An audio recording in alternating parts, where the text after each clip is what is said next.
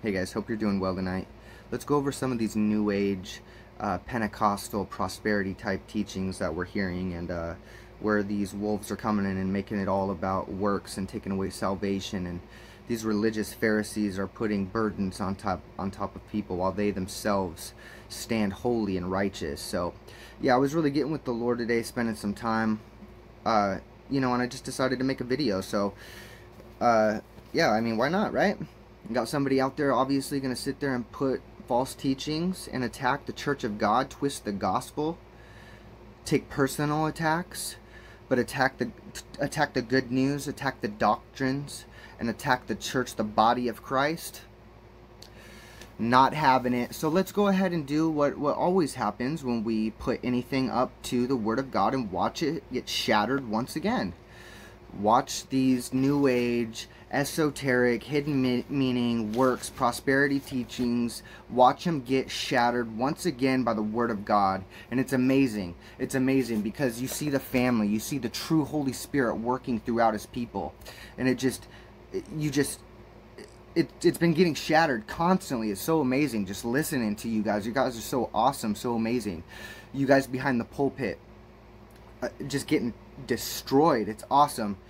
And that's amazing, and that's what's awesome about the body of Christ. And they'll try and say, oh, you're just being so angry. Look at you, always using destroy. Yeah, that's what happens when the devil comes into the house of God, twists the gospel, puts burdens on the family of God, on the men and women, the children of God, and attacks. Not gonna happen. And it's just amazing as just like a family together.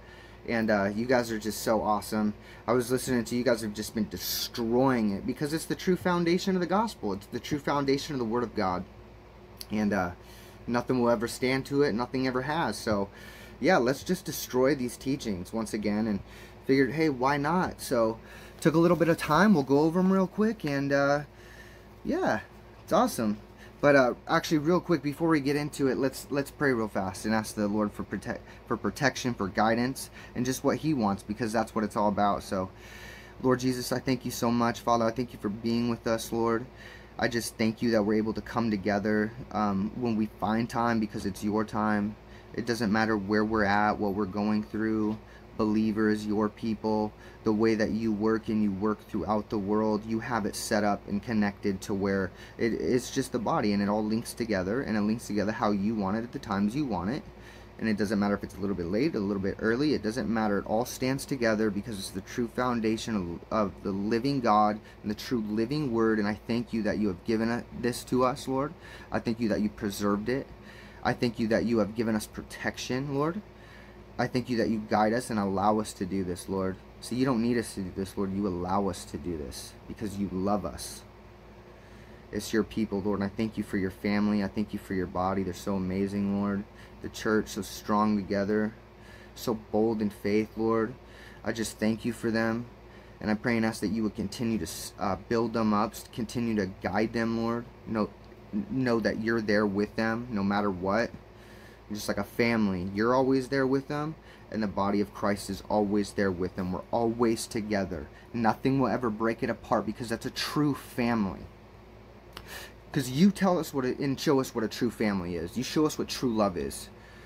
And you show it by everything physical, what you did on the cross at Calvary, this life that we live every single day, this message, this gospel that we have, these scriptures, it's everything, Lord. Prayer, coming to you, thinking about you, getting down to the detail of even just having hands, Lord.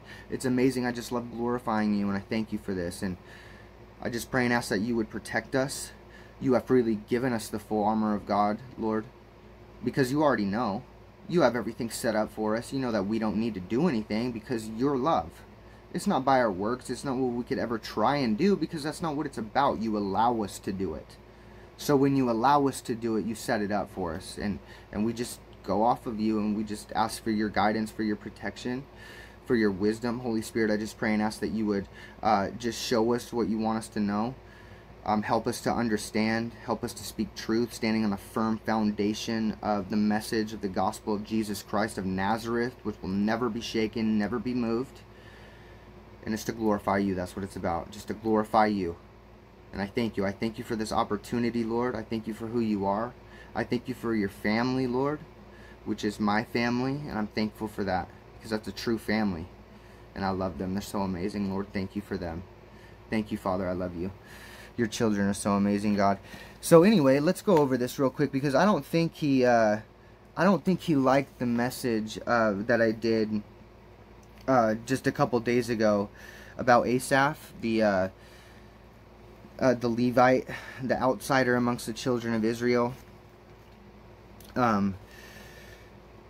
Even though, you know, okay, like, you know, God had his hand on him, specifically picked out by David, king of Israel. Priest, one who would prophesy, one who would mastered in music. I mean, he was entrusted with the Psalms, which is scriptures, and it's also a hymn, which they sing. But I guess he just didn't like it. So, and it wasn't even about him. I mean, that's the thing. That's the irony of it. Is, you know how you can usually sometimes apply a biblical like character and a character's trait. I mean, obviously we can with Christ. We do with Christ all the time. But what I'm saying, you know how we can, you guys know what I mean, when you could take a character and a biblical character and just line it up with somebody else's character. And it was just supposed to be a compliment, that's all. And I guess he just didn't like it. So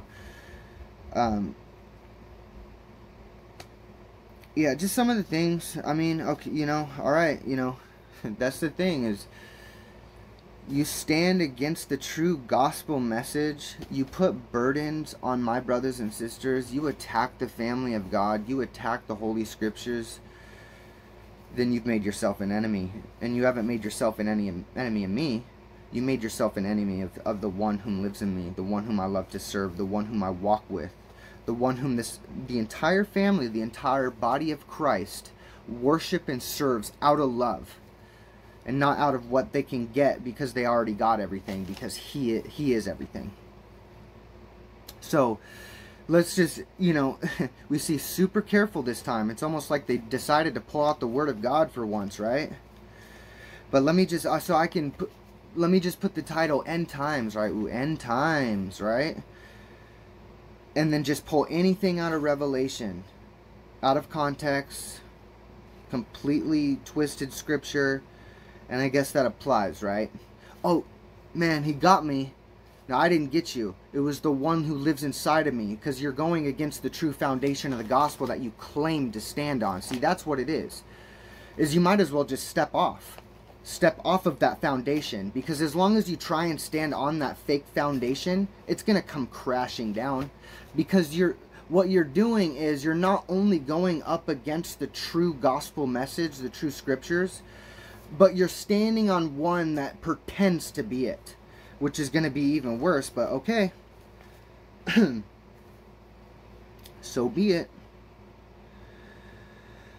So yeah, and just pull anything out of Revelation, throw it on End Times, right? You see, first thing you hear, God's using this ministry, me. Can't forget that, right? Got to squeeze that in there. God's using this ministry and me. And, you know, I've heard it. It's so sad, because I know that they get pulled aside and they get told this.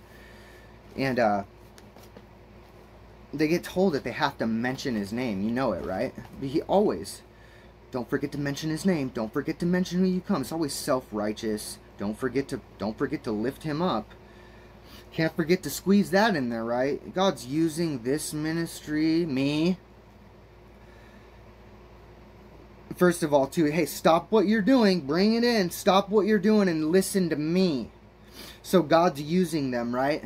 They're out there sowing seeds, preaching the gospel, praying for people, passing out tract, and hey, stop, wait a minute, bring it in. Right? And then what do you go straight to? The same thing. Focus immediately on casting out demons. This ministry was specifically founded on casting out demons. I guess that's why by the fruit, by the proof and everything, it's starting to fall. And I'm not talking about my brothers and sisters who belong there. I'm talking about the gospel, the truth that you claim to stand on. You want to put your ministry on casting out demons?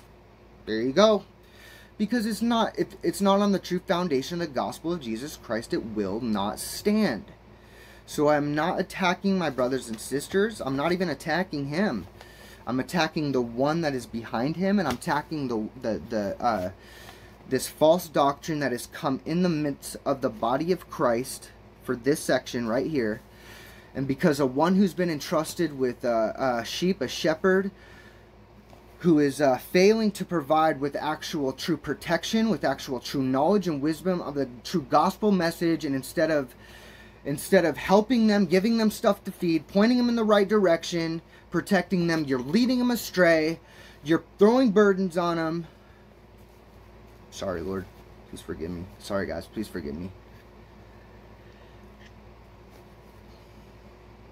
Oh, you're so angry. Get angry now. Give me a break. You want to do that? You want to go to that too? Guess you forgot about that, right? Yeah, get angry. Righteous anger for those wolves amongst the sheep, amongst the flock, twisting and turning gospel, attacking the Lord Jesus Christ, attacking the gospel, attacking the family. Yeah. Oh, don't get angry now.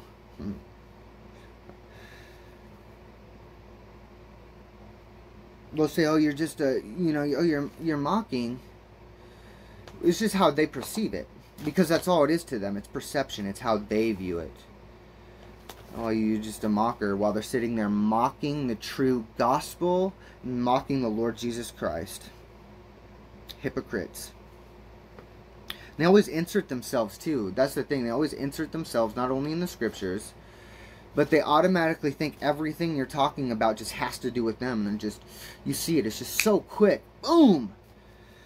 And it not only is it that their foundation is not firm, that they attack out of selfish ambition, out of pride, out of anger and sin, even though it's not rage and wrath. And that's the thing, people look at him. I can be super calm and talk very angrily. And whether it be the tone, whether it be aggressive, people just don't put one and one together. Or you can just be, they'll just, angry and wrath. See, it's not like that. It's just how you see it. And that's what these false sowings of these seeds. So we see it's focusing, this ministry is not off the gospel, right? Stop sowing, stop doing it, because it's not on the gospel, it's not on the true message. But what gets me is he stops those who have been called by God, and calls them to him, and puts burdens on them, attacks the true message, twists it. Who does that sound like?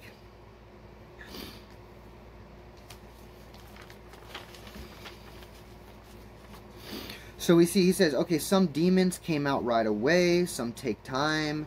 And it's funny how all of a sudden now it just takes time, right? And what do you mean by take time? Alright, we're going to cast this demon out. This guy's just like pulsating. You know what? Alright, that was it. Hey, good job, guys. So what are we going to do? You want to go, okay, I'm going to break. We're going to go to the grocery store. Yeah, that demon's just going to come out in about an hour. Don't worry, it'll come out. Sounds like a cover. Sounds like they're just using an extra excuse. Something else that they can use. Oh, it'll come. It doesn't come out right away. Ah. So let's go to actual. So this definition of an hour, for that hour in Greek, is a definite space of time. It's absolutely definite. And it's a particular amount of time. It's a limited amount of time, specifically short for this, but they'll twist it and they'll try and turn it into like season. Oh no, it's a season. Okay, sweet. Yeah, so Billy's been healed, but don't worry, that demon's gonna come out in a season, so you have all winter. It'll come out eventually. Give me a break.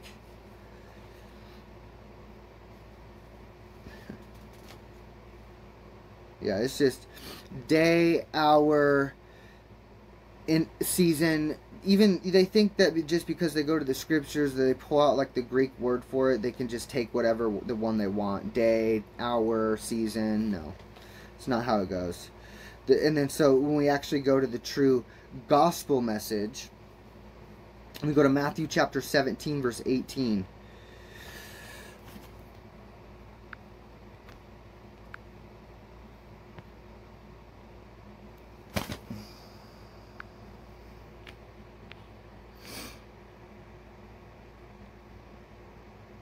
Okay, so they always like to leave this out too.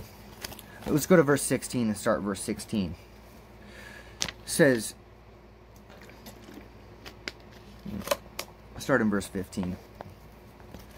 Lord, have mercy on my son, for he is an epileptic, and he suffers severely. For he often falls into the fire, and often into water. So I brought him to your disciples, but they couldn't cure him. Then Jesus answered and said, "O faithless and perverse generation." Don't forget that now, right? And I actually, you know what, I think last time, I think when I made the video, guys, I think actually a couple days ago when I made the other video, I think I actually personally left out perverse generation. So I am guilty of that. So I apologize for that. I think when I used that term, I didn't go to the scripture, and I think I left out perverse generation. And yeah, just convicted. I'm sorry, guys. I repent, and just try and double check this part, but it doesn't beat the fact that that's still not the answer. Just because when I go to the Word of God, I respect it, and I respect you guys. I respect anybody who's listening, because the Word goes above anything. So down to the exact detail, the exact context, it has to be right. It's, you know, so if I miss a word and I miss something and it comes to me, I'm convicted of it and I remember it, I will repent, I will bring it up and say I'm sorry. So we see that it's a perverse generation. So how long shall I be with you? How long shall I bear with you? Bring him here to me. And Jesus rebuked the demon, and it came out of him. And that child was cured from that very hour. Now, the context of this is that moment. And the disciple, notice how Jesus didn't say, okay, you know, go your way, go wash, go do this, and the demon came out. No, because the context is for that time. That's that specific time right there. And he says it's because of your unbelief. So you couldn't cast it out because of your unbelief. And I think that's what I said last time. I think I was referring to because of your unbelief, but it doesn't matter, because Christ says faithful and perverse generation. If you have faith the size of a mustard seed, that's all, because that's what it is. It's taking, Christ is taking the Old Testament, what the law is, all the complexity of the perfect salvation of what's impossible, and just boop, putting it in just a one. Believe in your heart. And in repenting, if you believe, you repent. If you truly believe, you will repent. It's not a work. You change your mind. It's a total change of mind.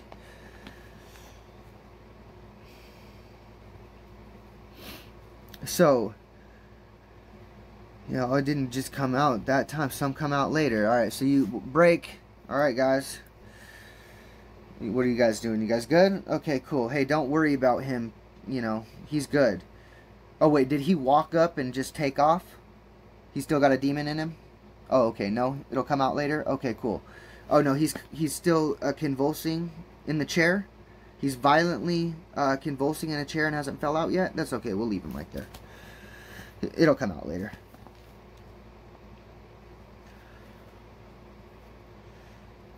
So, you see, with the pick and choose, right? Taking it out of context, making his ministry about casting out demons. Not even the prophets and the disciples had this power. Wow, you see what he's doing? He's making himself as Christ. That's what it is. That's what it is turned into. It went from, obviously the works is still there, and it turned into just it's probably still got prosperity. I mean, obviously it's all still linked to that, because that's the core root of it, sadly. But it's turned into some weird new age esoteric hidden Jewish cabal. I think he's turned in, I think he thinks he's like some sort of special race or something. I think he realized that if he can't get anything out of God anymore, he thinks he's going to try and get some out of the world. And I think he's believed a lie about how he's from a specific Jewish race that is better. He's believing a lie, an esoteric, satanic. And it all comes out.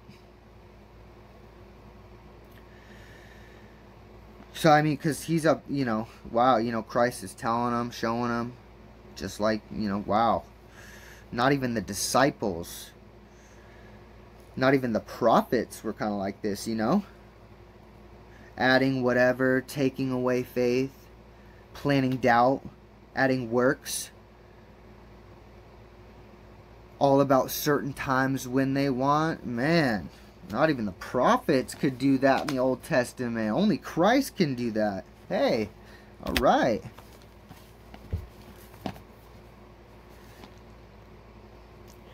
So, another thing too, yeah, basically I'm paraphrasing. Yeah, you think? Basically I'm paraphrasing. Yeah, you could say that. Prayer and fasting to build up faith, not works. Always highlight, okay, but this comes with prayer and fasting. Tie in what Christ made about faith and tie it into works. Now you gotta pray, now you gotta fast. Okay, sweet. So if I just go pray and I just skip a meal, now I can do it. Yeah. No, you pray and you fast to build your faith, build your trust, build your relationship with God. Let Him discipline you. I'm sorry, guys. I'm sorry that I'm like... It's just like, it's almost like it's, like He knows this.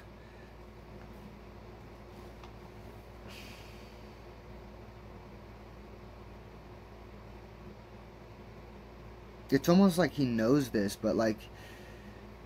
He's chose to go against it, and now because of that, I think He's been blind to the reality of it. Yeah, prayer and fasting build up faith, and that's why you pray, that's why you fast, family. But yeah, then it'll be all good, right? So notice, and that's what I'm saying with Christ when He says the perverse generation here in verse 17. Is because when you get in with God and you spend time with God and in prayer and fasting, you see how they're taking away that sentimental meaning, that one-on-one time, that growing with Him, learning with Him, just you and Him, and building you up, showing you things, you know, and making it just about works.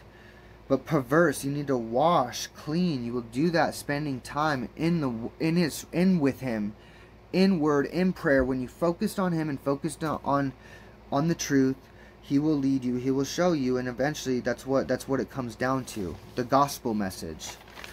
Repenting and believing.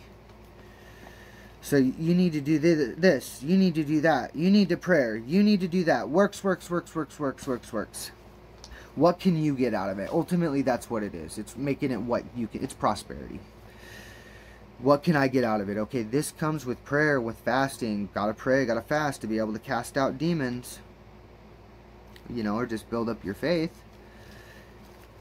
And stop getting people who are actors, people who are frauds.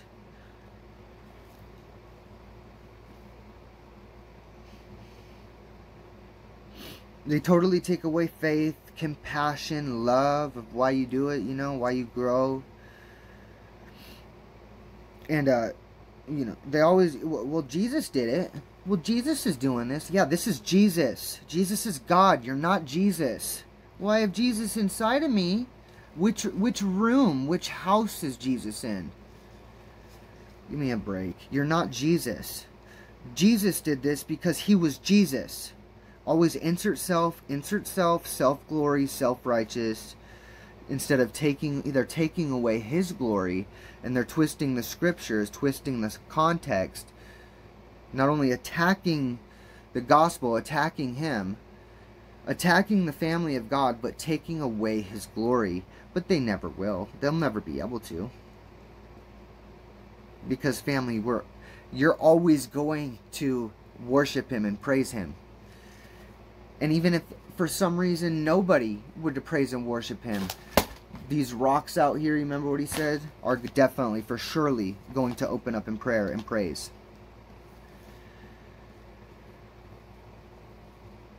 Yeah, that's Christ. It's His glory.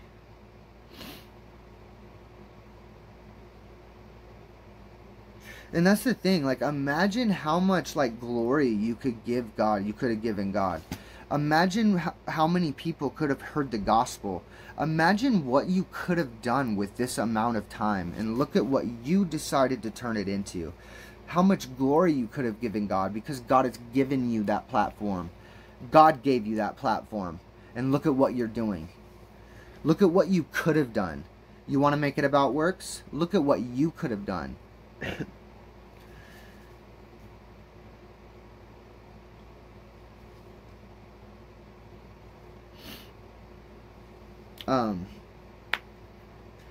So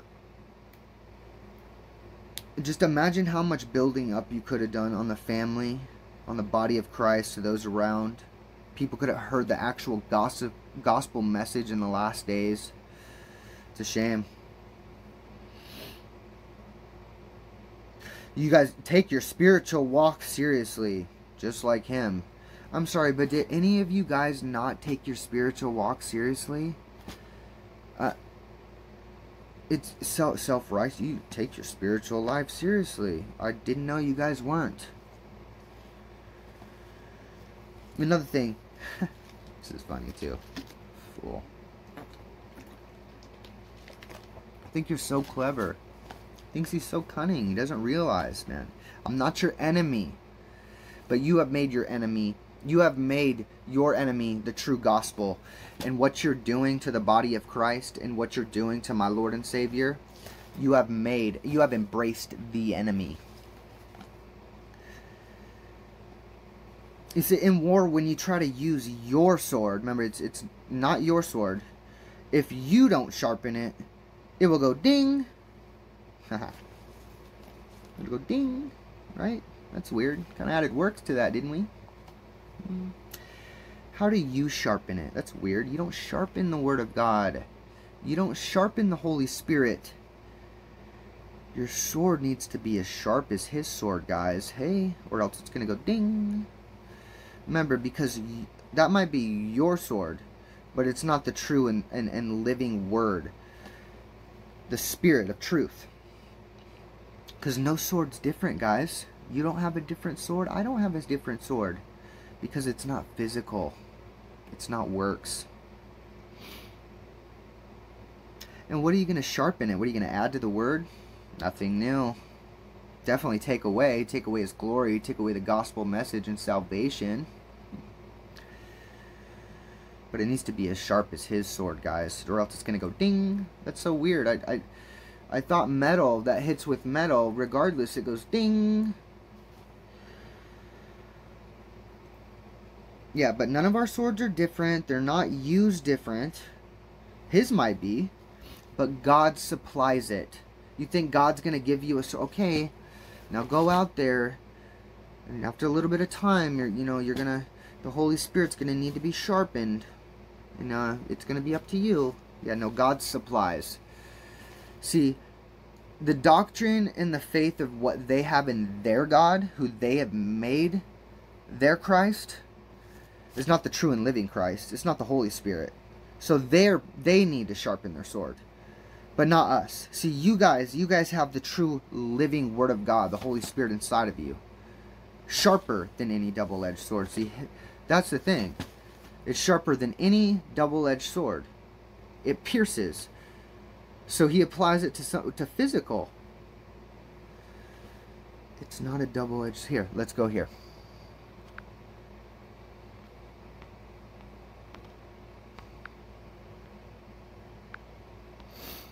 Because it's not physical armor, but for them it is.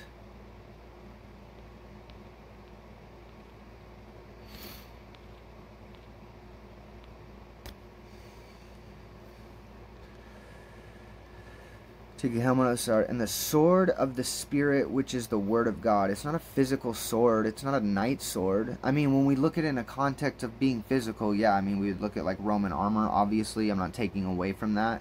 But just applying it to it, their sword is physical, and it goes ding, because it's applied physical. But our sword, and your sword, those who truly belong to Christ, I'm talking to you, family, you have the true Holy Spirit, which God provides. You don't need to sharpen it. You don't need to worry.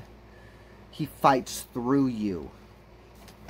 Nothing will be able to stand See, their swords go ding because their swords clash with the true and living God, the true Word of God. Our swords aren't different, family.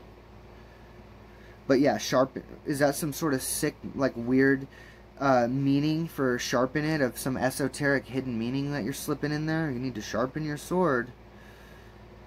Yeah, you don't sharpen the Word of God. Now, I obviously believe in becoming familiar with the Scripture so that when you go out there, you know how to handle your weapon. But you don't need to sharpen it.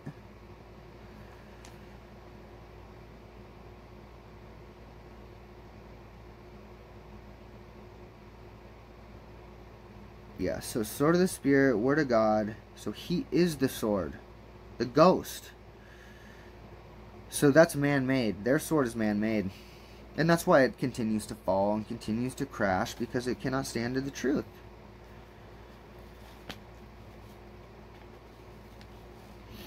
Yeah, so don't trust God to provide. Right? You trust God to provide, because it's nothing that we could do, can ever do. It's by Him and Him, He who provides. No, yeah. Don't have the muscles to hold up your shield. You do realize, family, that you see what he's doing here. Your shield is the shield of faith. So what he's done is he's taken it and made it about works. What you do. You got to hold your shield up. Got to get muscles. Got to work. Got to build that faith up. It's what you do. You. What you do on the outside, the physical, to hold up the faith. Yeah, no. Yeah, it's just by believing. God is who builds you up. God is who grows you, who works through you, who builds you up, because you're no longer yours. You can't do anything anyway. It's Him. You belong to Him, because it's all His glory. Because that's why the firm foundation, the truth, stands, because it's only by Him. Everything else falls and it crashes and it goes ding. So they make the faith about works. What you do. And man, because God's going to just, okay, here you go. Take this shield. God's going to give you and provide for you what you can't handle, what you can't hold up. It's what you do, right? And you guys need to, not right? You guys don't need to build up on the inside. Build up the faith, like the Apostle Paul says, where I no longer worry about my outside, and building up outside where they get a perishable crown, but you build up the inside. Because it means something. But hey, you know what? If you guys continue to build up your muscles, maybe you'll be able to hold that shield up all day. Do you see how that, could you imagine? Oh, it's getting heavy.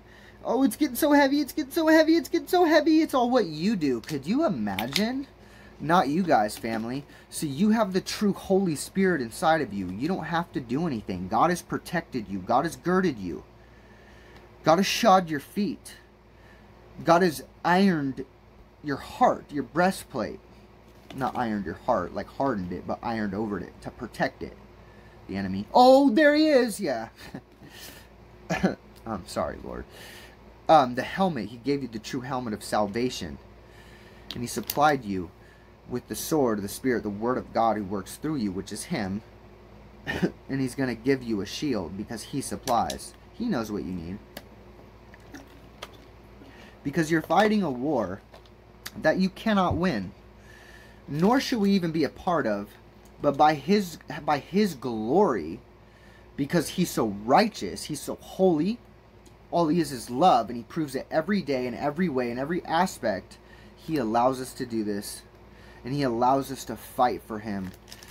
You guys are true warriors in the King of Kings and the Lord of Lords army. He looks at you guys just like one would look at his bride, and He's so proud. He looks at you guys and He's just obsessed. He's just like, yeah, because you know how, like, well, you guys know how it is. Well, not all of you, but it's like I'm not going to compare it because there's no comparison, but it's just like a husband and a wife. When a wife has her way of kind of being feisty in a way, I guess, but standing up for her husband, and the husband allows it. Like, no, I don't even need to. Like, yeah, she's got it. The Lord looks at you and just is like, wow, and is just in love. And just amazed, and is just obsessed, and he allows us to do this because of his love. That's what it is. Because of his mercy. Because he can. He doesn't have to. He doesn't need to. Because he can. Because he's awesome. Yeah, could you imagine that? Okay, here you go. Here's some armor. Just go ahead and throw it on over time. You know, you're going to work. You're going to build up. Yeah, get out of here. Get that trash out of here.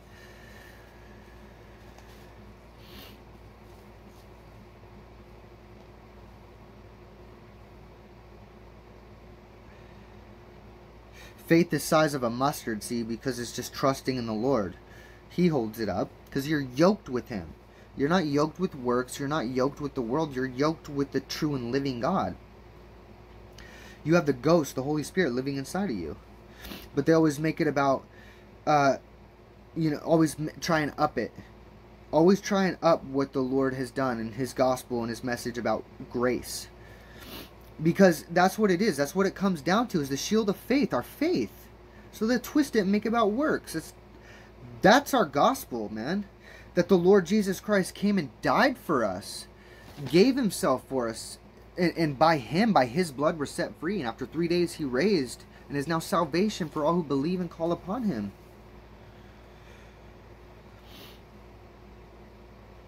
Yeah, so it's always outward. I, me. You need to be as strong as him and hold it up, guys. Hey, you need to have, oh no, I'm sorry, it's self-righteous faith. You need to have self-righteous faith and be able to hold it up like him, right? See how they just lay burdens on over and over and over and over again. Make sure to take your shield up and stay super sharp as he is so you guys can slay demons. Because that's what it's all about, right? That's what the ministry is about. You keep your armor, your sword shape, so you guys can slay demons. Yeah, they're not demons. They're not real demons. We'll go over that too. And I don't mean obviously that they're not real demons out there, that people don't actually cast out demons. I just mean, I'm talking about the fake convulsing and spit. And I'm talking about convulsing in a chair. And I'm also talking about all of a sudden just different times now in different ways. And yeah, it's just so weird, man. That's what I'm talking about, those demons. Those demons who are apparently in the children of God. And I'm not attacking God's children. I believe there's children, God's children there that are being deceived. Because I have brothers and sisters there that I love. I mean, obviously I love them all. That's what I'm saying. And you see them. It's just, you see some of them. I mean, you see how they, I'm just glad I started to hit them. You know, I just want you guys to know that's not what it's about, man. It's not about, oh, being right or wrong. It's not about, oh yeah, they're going to try and take you. Where am I going to take you? Please. He doesn't understand of what he's been given, but what he's turned it into. It's about love, and it's about the family, the body of Christ. It's about the children of God. It's just about the truth. That's what it is. It's about standing up for the true gospel message and going after laws that have been put in here and twist, and going after heresy.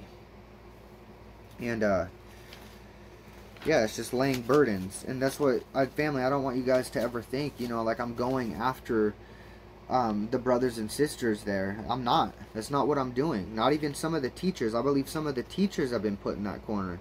I believe this has been turned into like some weird type cult. The occult almost. Not the occult, but occultish. It's starting to. And, yeah, man, it's sad, man. It's because those are the children of God. And I'm not going to have it. So.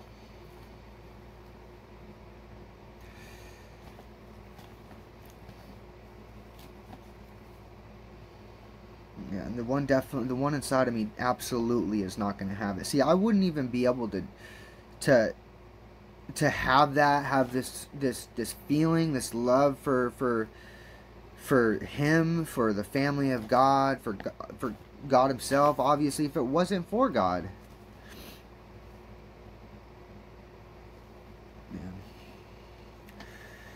So he said, you can't carry it. If you can't carry it, and that's when you die. Okay. Yeah, awesome. If I die, then I'm going to die. But it's up to you, right? Works, how you live, how you die. Oh, you didn't carry it. So, oh, he fell off. He got knocked out. Oh, you died. Oh, you died physically. You weren't holding your shield up. Like, what does that even mean? Hi. Did you forget that we're just passing by here? To live as Christ and to die is gain? That Paul says, even though it's better for me to be here and to be with you guys, I would much rather depart and go be with Christ? Isn't that what it's about? But no, see, sadly, that's what it's getting into, is wanting the kingdom here. Materialistic items, prosperity.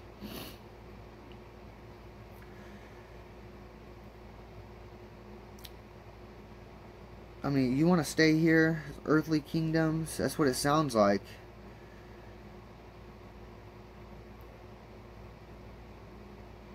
And this is why it's not on us. It's not on our sword or our works. But only those who truly belong in Him, truly can delight in Him with that, can truly have peace. That's what it is. Truly have that. Oh man, like I don't have to, okay, cool, man. I don't have to carry do this, and I don't have to worry about this and sharpening my sword. Blasphemy, man. And that's what I want you guys to know. I don't want you guys to think that I'm persecuting your church. I'm not persecuting your church. I'm persecuting the one who's been embraced behind the scenes and the doctrine that's come into the middle of it. Because I love you guys. That's what it's about. It's not about, oh yeah, here I go, man. Now's my chance. No, it's about the enemy and the enemy's doctrine and the twisting of gospel that's come in and attacked the Lord Jesus Christ and attacked His family and attacked the gospel message. So they say your physical walk is exactly like your spiritual walk. It is. Let's see what they put first, though. Physical walk. What's the idea? Your physical walk's exactly like your spiritual walk. No, it's not. This is where they fail to be able to divide the fleshly nature from the spirit nature. It's not. Because last time I checked, when I get in with prayer, when I fast, when I get in with the word, when I'm worshiping, when I'm even interacting, or the Holy Spirit itself is by spirit. So you cannot tie that in with the physical flesh. But you see what they do. It's anything to back up their false doctrine. No, you can have demons, right? Demons can be in that flesh, right? Oh, no, now it's not. Now it's on the inside. Oh, but now it's not. See, you'll see. We'll get into it. Yeah, you see which one's first and who's laying burdens. Always putting the physical first. Your physical one's going to go exactly off the spiritual. About you. Walk, walk, walk, walk, walk. But, hey, you know what? Just like him, what he's teaching, you're to walk so much in the spirit. You're to be righteous, man. So holy. Don't even have to hold up your sword. You're all muscly. Got everything tuned in on frequencies. Don't sin anymore. Yeah, you need to be like him, right? Self-righteous hypocrite. You Pharisee. Yeah, and I'm going to call you a Pharisee. Because if you want to get down to the technical terms of the law, then regardless how you want to go about it, because Pharisees are middle class. So if you want to go with the law and you want to take that aspect, then you're a Pharisee. You're middle class. You're law. What are you going to say? Oh, I got more than you? Yeah. Yeah, you do. Praise God. Because you don't understand. And we're going to come back to this too. The reason I bring up Pharisee and I bring up law is the Jewish side to it. We're going to come back to it. But yeah, it's so spiritual, so alive in the spirit. It's just coming out. Everything you do, you just praise, and you're alive. Man, you need to be on their frequency, right? You need to be on his frequency. I'm just going after how ludicrous the doctrine is. That's all. And showing. But also allowing God. God is using me to just destroy this. Alright guys, so I apologize. There was a section here that I had recorded and it did not save. And the enemy's trying to work through technology so that I can't get the truth out. It will though. So I'm just going to run over this too, just to kind of speed it up a little bit. So it's all about food, right? But we have the bread of life, family. You have the bread of life. He is the true manna. Sorry guys. That's funny. He supplies. It's nothing that we do or add to it. We're totally satisfied, totally filled up on them. But notice how I make it about food, because it comes down to the law.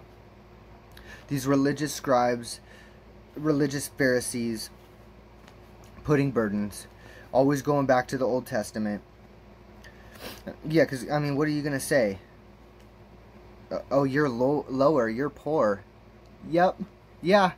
Because whether you want to go to law, and you want to go to the Jewish side of it, and go to Old Testament, we can do that, which we'll come back to it.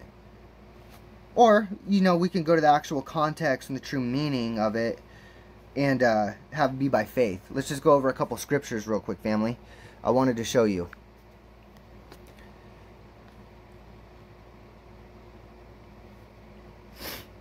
So, since we're here, let's just go to Luke 6 and 14. Let's go to Luke 14.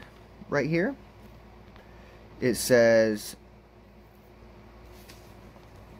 in verse 12, then he also said to him who invited him, when you give a dinner or a supper, do not ask your friends or your brothers or your relatives, nor your rich neighbors, lest they go invite you back and you be repaid.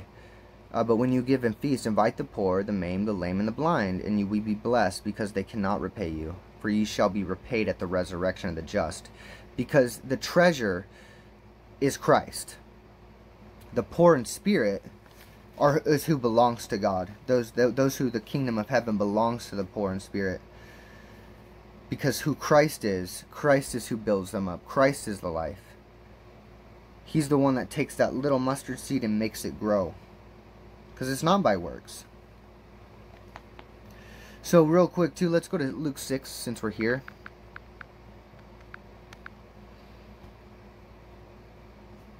Luke 6:21. Luke 6:20. But he lifted up his eyes towards his disciples and he said, blessed are the poor, for yours is the kingdom of God. For blessed are you if you hunger now, for you shall be filled. Because you who weep now, for you shall laugh. Blessed are you who weep now, for you shall laugh. Because it's the Holy Spirit, it's the true bread of life, that who fills us up, satisfies us, gives us flowing waters, rivers of flowing water, life. Bread, the manna, living inside of you.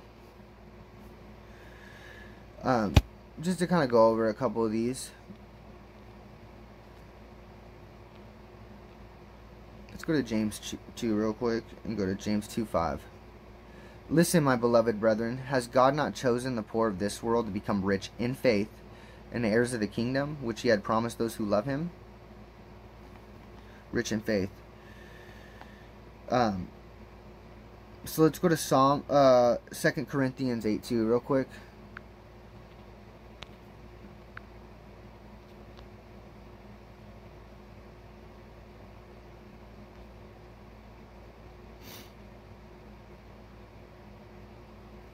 Sorry, 8:9. 8:9. For you know the grace of our Lord Jesus Christ, that though he was rich, yet for your sakes he became poor. Because it's spiritual. And it's what he took our sin, took our condemnation, our wrath, what we owed, his poverty, that we could become rich. That you, through his poverty, because it's the grace, it's the gift, it's faith. Because not that he had to or not that he needed to, but because he wants to. It's amazing. So just real quick, I know I keep saying that, I apologize. I just wanted to run over a couple of these just to show you guys. 15:11. It says, "For the poor will never cease from the land. Therefore I command you, saying, you shall open your hand wide to your brother, to your poor and your needy in your land." So whether you want to go about it, physical, law, spiritual grace, it doesn't matter. It doesn't matter. You try and twist and turn it, it will not stand. Proverbs 29:7. So we're already here real quick. Actually, you know what? Let's go to Psalm 34. Psalm 34:6. David says, "This poor man cried out, and the Lord heard him, and he saved him, and out of all of his troubles." This is David, the king of Israel. He definitely had riches. No, the idea of it is because David had faith. David is a foreshadow of Christ to come. This is what he's laying the foundations of to show. It's through faith. This poor man, David wasn't poor, David was poor in faith. And the Lord heard him and saved him out of all of his troubles.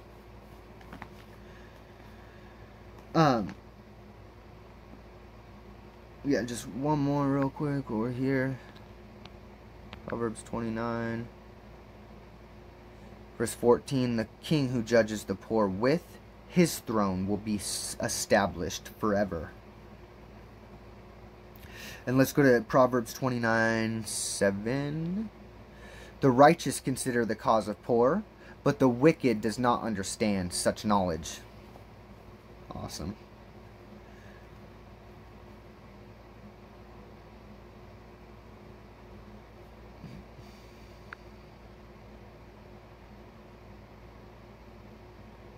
I think I missed one on accident, guys. Sorry.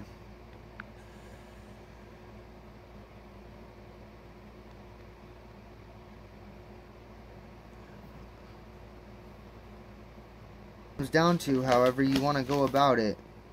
The Lord God, this is his word, and he doesn't change. If you want to go law, grace, old, new, physical, spiritual, it doesn't matter. You try and come against it, it will not stand. And notice how those who are truly in Christ are firm, not shaken, won't be moved.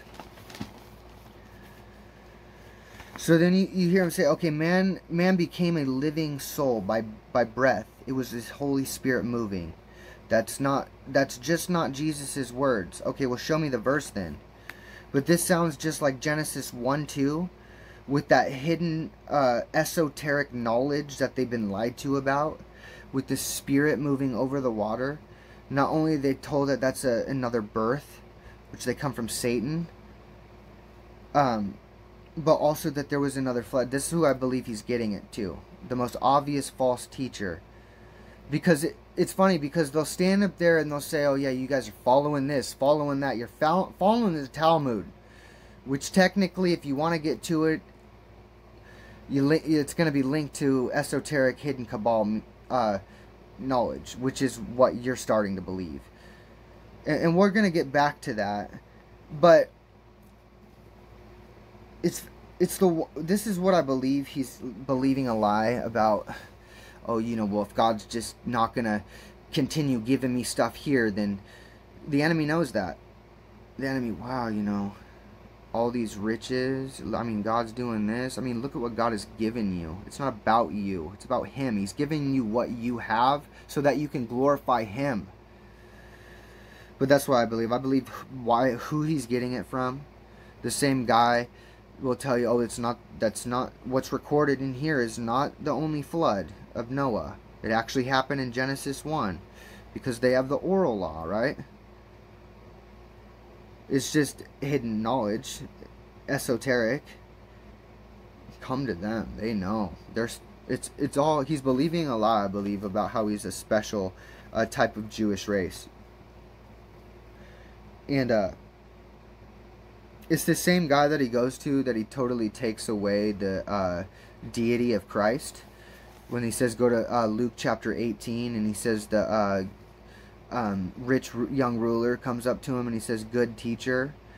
And he says, well, Christ says, well, there's not, why do you call me good? There's not one good but God. They'll say, oh, look at that. Christ just there you go. You just said he wasn't God. No, because they don't understand. They don't have the Holy Spirit. That's what it comes down to. They don't know. And Christ was testing his faith. He understood. He knew. The rich young ruler come up to him. Good teacher. The Lord God knew that who this man was is a Jew who knew the Old Testament and was testing his faith. Well, if only God's good, God is standing right in front of him. He's going to test him and see what he said, see what he goes about it. Not, well, don't call me good, because only God's good. Yeah, that's not it. They'll twist it, the scriptures. Christ was testing his faith because they don't like faith. It's all about works. They like to lay burdens. They like to take and steal, because the devil comes to steal, kill, and destroy. But they'll never steal, they'll never destroy your soul, and they'll never, ever, ever be able to touch the true and living Word of God, God himself, his family. I'm not talking about the flesh. He'll never be able to shake it. Remember what Christ says, upon this rock, which is Christ, I shall build my church, and the gates of Hades shall not prevail against it. But yeah, this is what I believe. And we're going to come back to that too. It's just in time. But that's what I believe he's getting it from, this guy. So man became life. And so Genesis 2:7. Man became life. Real quick. Let me go there actually real quick. I just want to take a look. Sorry guys. Just want to make sure. Okay.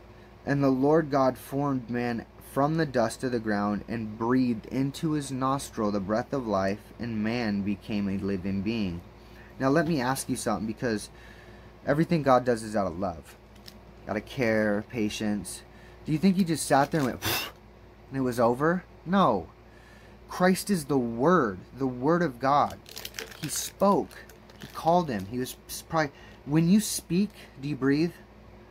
Yeah, because it's the words. He's probably called out Adam, I love you, you know, speaking to him. Just like a mom does when she speaks to her child. And I'm not...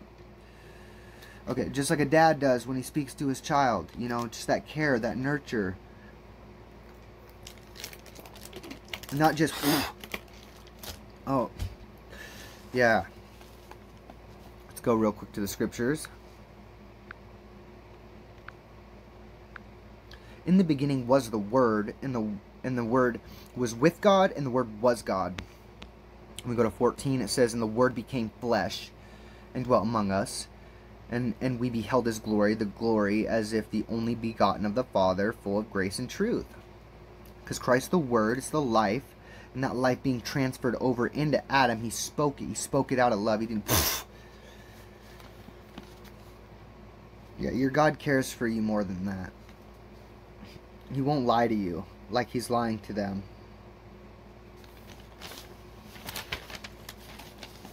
Yeah. So,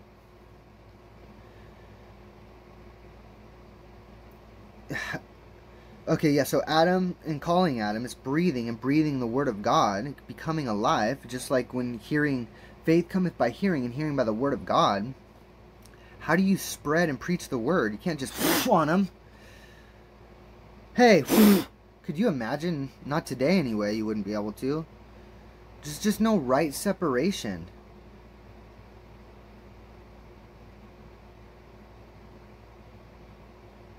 Yeah, you can't just breathe on them.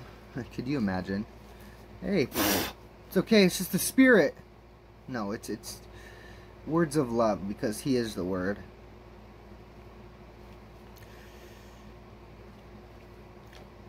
And this is what I'm talking about, man. They'll stand up there and condemn those who follow after the Talmud. Specifically highlight it being Polish. Red descendant. We're going to come back to it, don't worry. But yet they're doing the same things. Not only twisting it, making it about works, but laying burdens.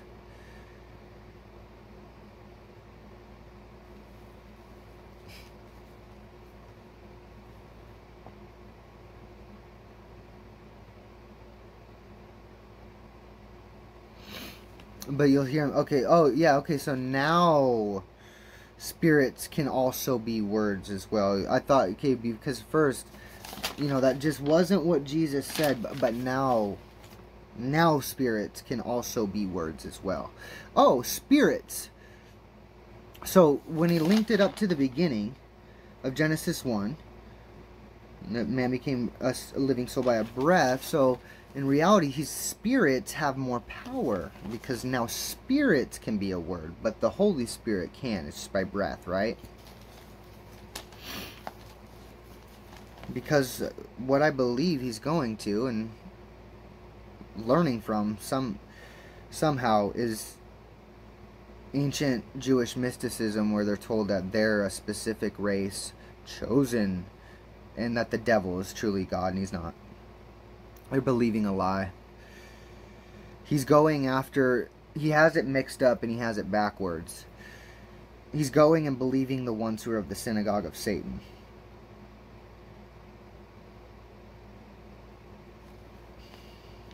Because they always make it, it always comes down to like race and stuff, and flesh and skin.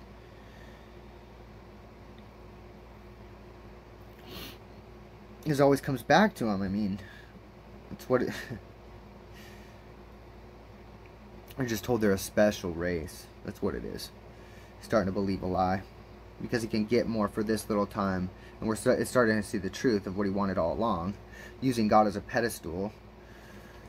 Doing something different. And then once you finally get out of there, and using it to get what you want. But yeah, you'll hear too... oh, now the spirits can also be words as well. Yeah, you hear him stutter. Apply it how you like. So that, yeah, that would mean that spirits have more power than the ghost. It's a life. It's a force. Some describe it as a frequency. You want to know who describes it as a force and a frequency? Albert Pike, a 33rd degree Freemason from the KKK, that goes exactly against what you claim to be standing on, and you don't even realize it. Because it's from the occult. It's not the word. It's not from Christ, prophets, or the disciples. What verse is that? Some call it that. Yeah, I believe they do. That would be the occult. Some call it a frequency. It's a life. It's all the above, right? What verse is that? Frequencies, spirits, you can tune. Or it's the same as the Holy Spirit? So what is the Holy Spirit? I don't understand. Like what you can do. You can have control over those spirits. You see how what it's turning into? You can turn frequencies besides the actual like definition, the forces, frequencies. Do you see what it's turning into? It's turning into witchcraft. You can control them, but not the Holy Spirit, right? He's confusion. It's the author of confusion. It's all confusing. This is what he's sowing, because it's the gospel and the doctrine of the devil. So spiritual things can afflict us if God allows it. I hope they don't get me with the high frequency, man. They're getting me, man. They're getting me with that high frequency and those forces. Alrighty. I'm not saying that the devil, obviously the devil, I'm showing how ridiculous this doctrine is, family. And nothing will happen unless God allows it to happen. And if it happens, it's for your own good and for His glory.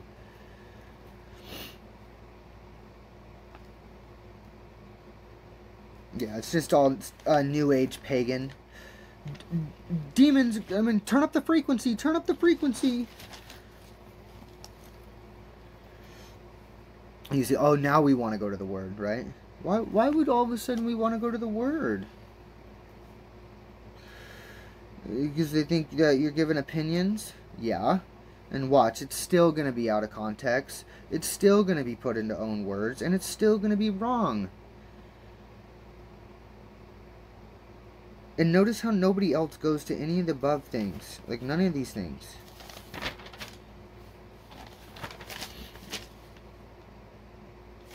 Okay, so it says Revelation 12, 17, 18, demonic spirits came up from, were coming up from the beneath and influenced the kings of the world.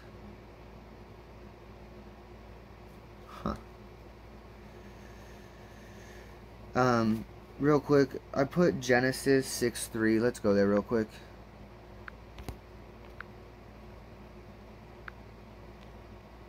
And the Lord said, my spirit shall not strive with man forever, for he is indeed flesh, yet his days shall be 120 days. Oh, I said. So you see the divide of spirit and flesh. Because there's the divide, his spirit with flesh, because the life that came in. So it was an actual transfer of God's spirit. So the context is, of course it was.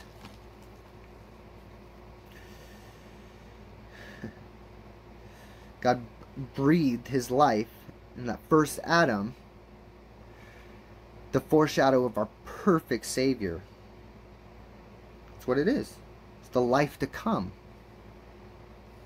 He's the one who gives life. So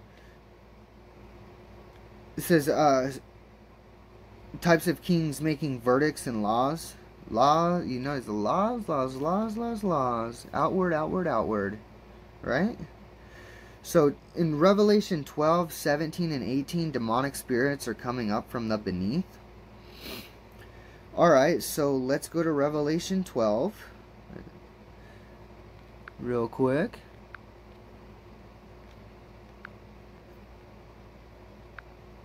No great sign here.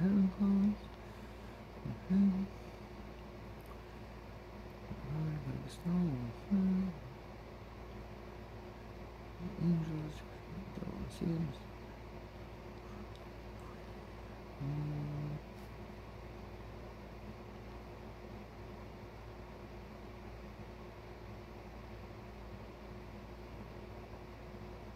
now Revelation 12.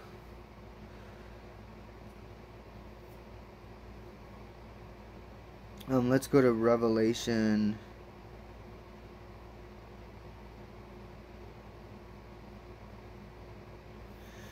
Let's go to Revelation 9 real quick. I think that could be what he's talking about.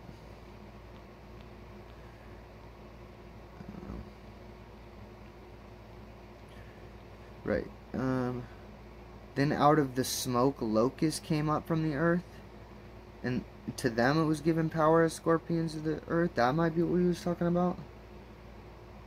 So locusts, the 4 angels, and killing 1/3 of the population. That one.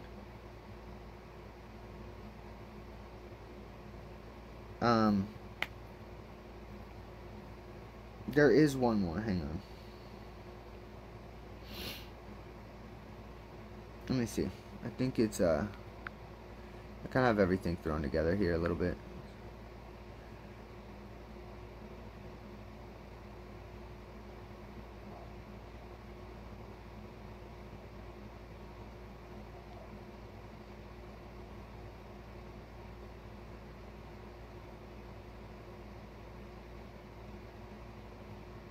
So notice how this is the wrath of God.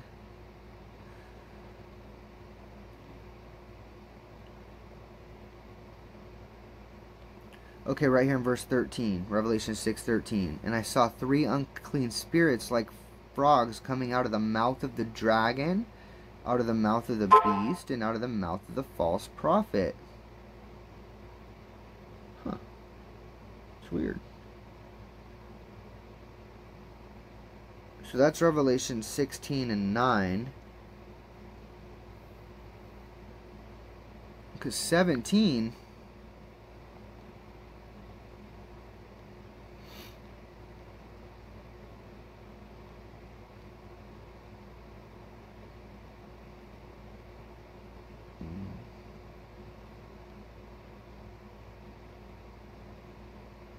there's no spirit.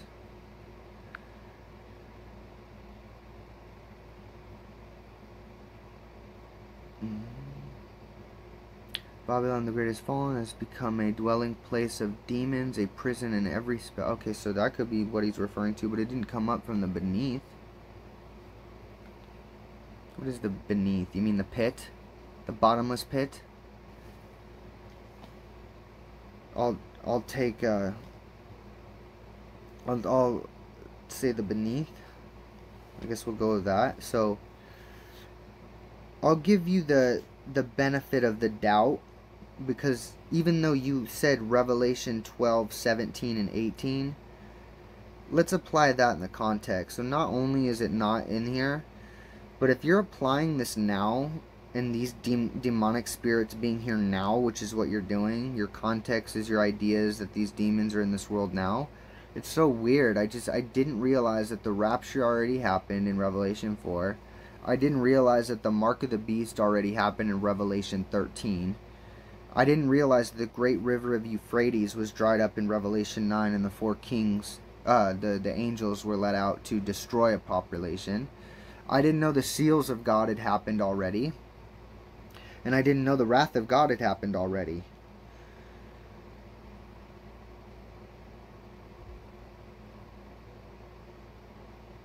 That's because it didn't. Even if you want to go to Revelation 9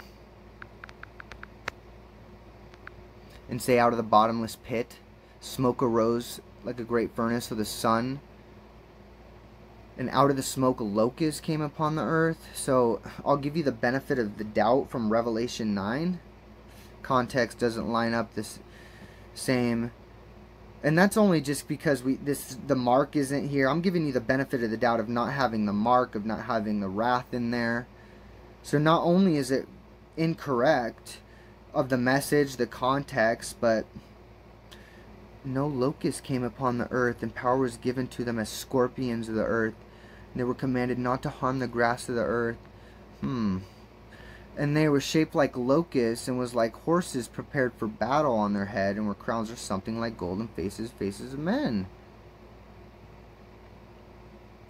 And they had a king over them, angel of the bottomless pit,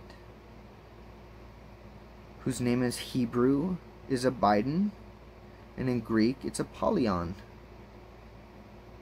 So it's just so weird, because the context, man, I didn't realize that we had already gone through this.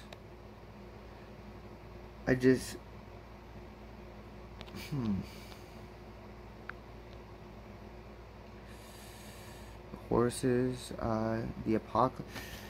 Yeah, that's because this is completely taken way out of context and applied for however he wants.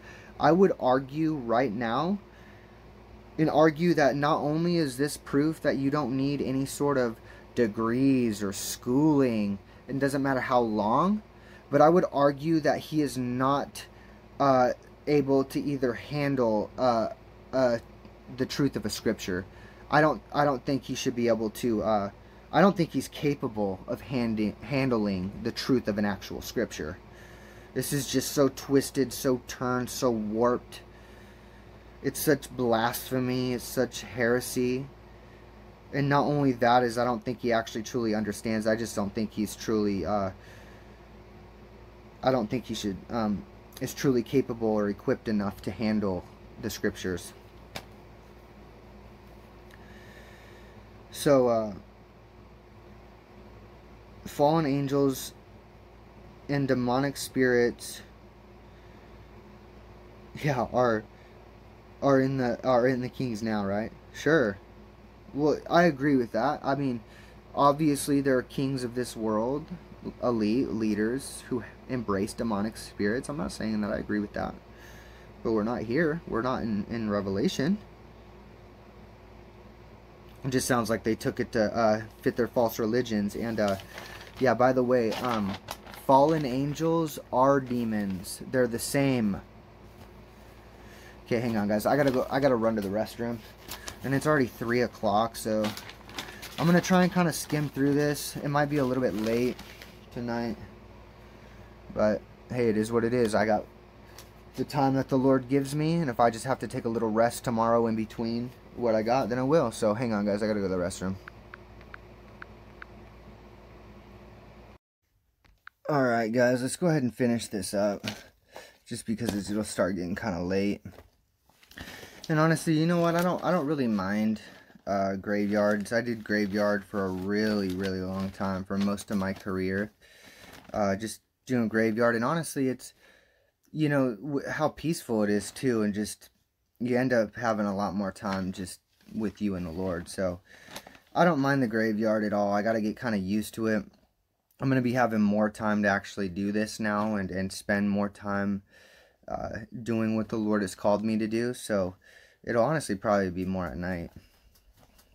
But okay, let's go through this. So the devil inside the serpent, and you know, that's the thing, man. It's like,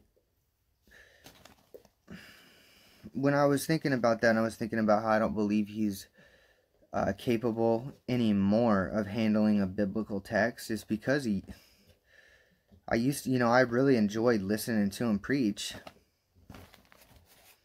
You know, it's just sad.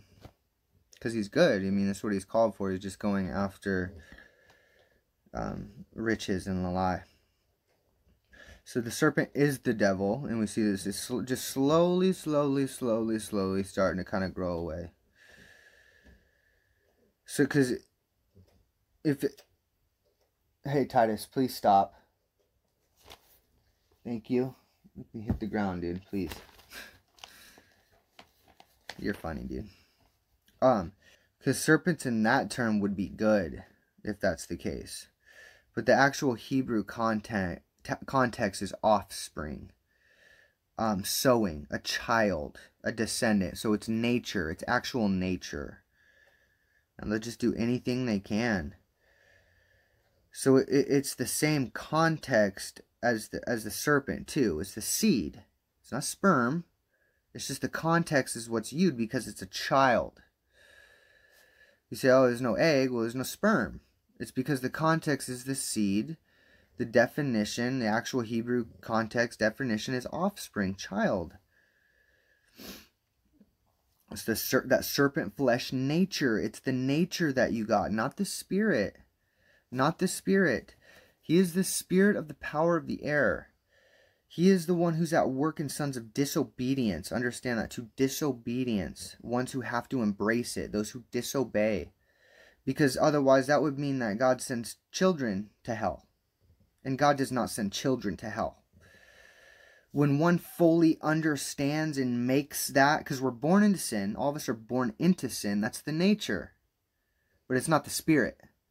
When we embrace the world and we fully understand and fully start taking our own actions, that's when we embrace the spirit of the world.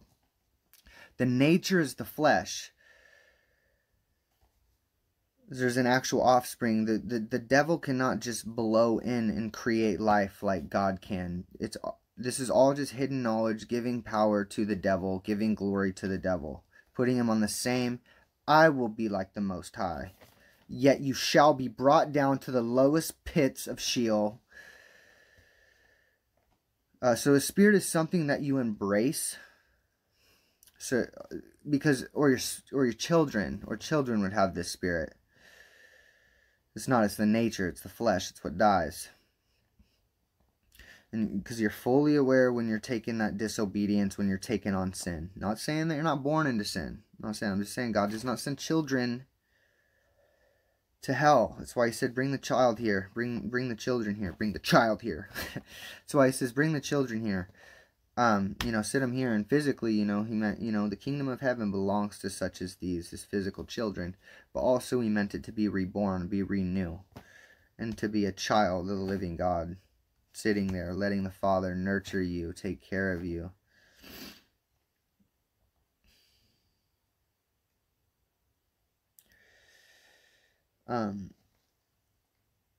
Because how do you produce life with some sort of sexual act? There has to be some sort of sexual act that happened here. Because it's life. Otherwise, you're giving the devil the same power as God. You're saying that the devil can create life and have the same power through voice or through word like God does. And that's just heresy. Right? How can you produce life without some sort of sexual act? Unless you're God. You can't. Because God is the one who creates life. He just uses what was already created. The devil can't create life. It's just his seed. Yeah, because they're putting Satan on the same level as Yahweh. I think it slipped on accident. This is what I'll see. It slowly starts to come out, and you'll see. And you see he accidentally says, you'll see right after that, he accidentally says, Satan on the same, and told us that Satan impregnated Mary. It slipped out of his mouth, and he didn't even realize it. Because by their words, they will stumble. And that's what it is. That's what I believe he's believing, the lie. And it slipped out, and he said, told us that when Satan impregnated Mary. Because that's what the Cabal teaches.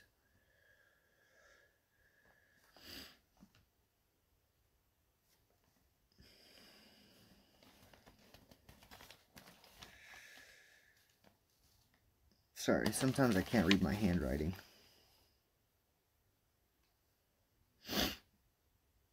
Okay, anyway. Alright, so the devil's seed is not God's seed. Also, he's not as powerful. Duh. He cannot just speak life into existence. See what they're doing? The seed, breath, speaking life into existence. Oh, there wasn't a sexual act. No sexual act. That same breath, that same power type. No. He is trying to twist and turn and teach that the devil is God. We're on the same level as God. And this is a false gospel. Let he who preaches a false gospel be accursed. You want to keep embracing it? So be it. And it's not even embracing it, just preaching it to other people.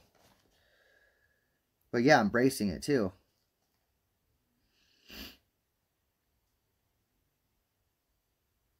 Yeah, because life came from God and the devil altered it. That's why the flood happened with Noah, to save the DNA. That's what the same thing is happening today, and what we see in the world today. Hopefully that's all right. But why it's starting to, what he wants to change it. You know, that mark.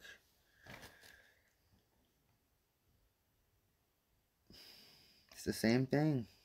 Because he can only change the DNA. Because it's the nature.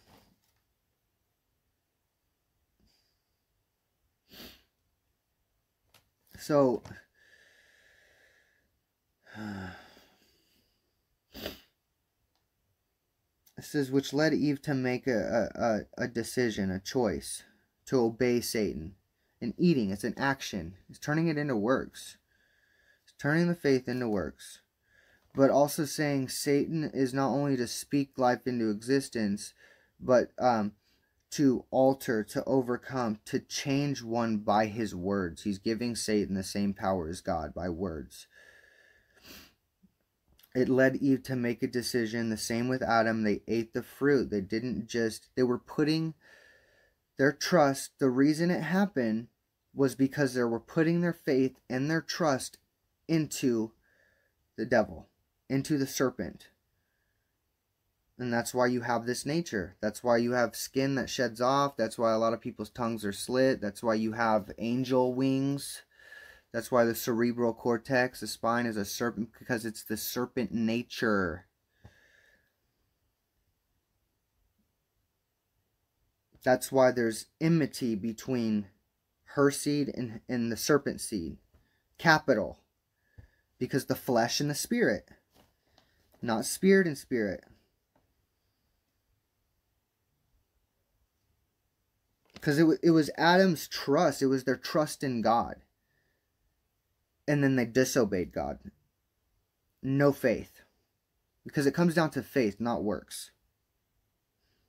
He just got them to be deceived by doing a work. It was the trust and the faith. Just like they always twist it. It's just like they'll say, oh yeah, Abraham went through works. But Abraham was justified by faith alone, because Abraham already had it in his heart and in his mind to go. That's why he went. That's why she listened. That's why they ate, because they already had faith.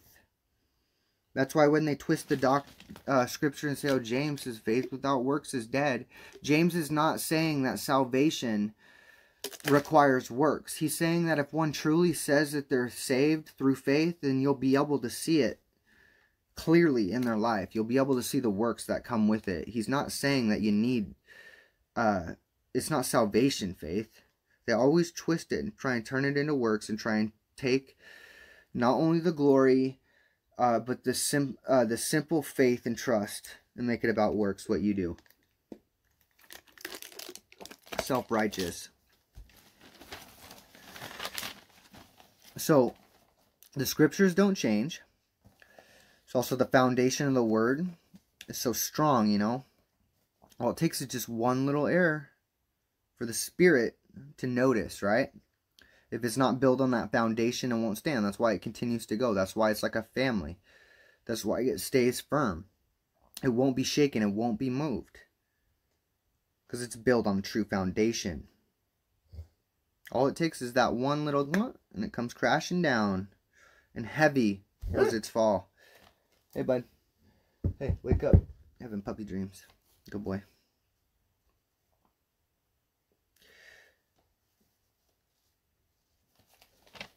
He says, does that make sense? Some of you are following and saying, man, what is he saying?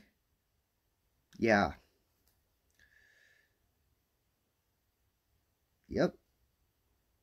Does that make sense? Some of you are saying, man, what's he saying? Even your followers. Just something doesn't seem right. Is that something that you say to your church members? Does that make sense? Man, he's looking at me. What are you saying? Oh, yeah, test me. Test me. Is that what you say to them? Test me? Test me. So self-righteous, even to your church, to your members. Look at you. Putting burdens on them. Test me. Okay, I will. The Word of God will. And once again, it will fall. It will fail. This is very cultish, super pride. It's like, notice how it's more younger too. It's just like getting a fear, because that's what it is. Afraid. Test me. No. Okay. Do not be afraid to stand firm on the Word of God. It's He who protects you, He who guides you. It's He who will allow you to overcome. What is the enemy going to do? Kill you? Awesome. You're going to go be with the Lord quicker. But come on. Don't be afraid, guys. So the spirit, the devil,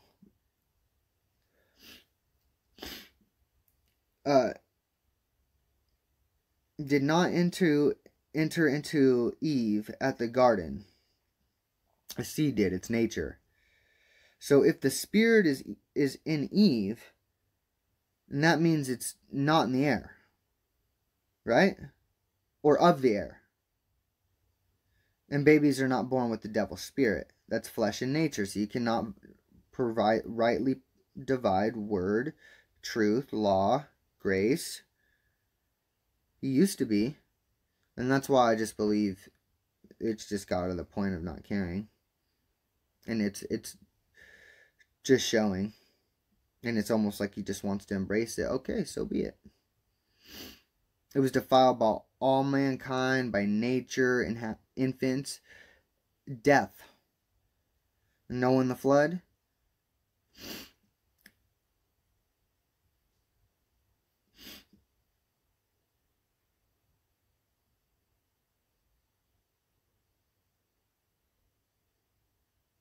Yeah, I mean, like, why do you need to change if it's already there and it's already that nature, why would you need to change it if it's all good, right?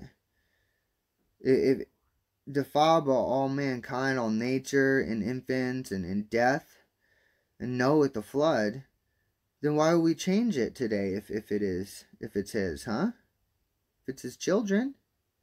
Does that mean that the devil, the spirit, was in Noah? You see what they're teaching?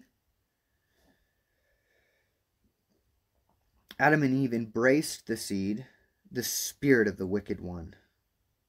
A spirit or a seed? I thought God was putting enmity between it. That's weird. Not between the spirit. He's giving Satan power and glory.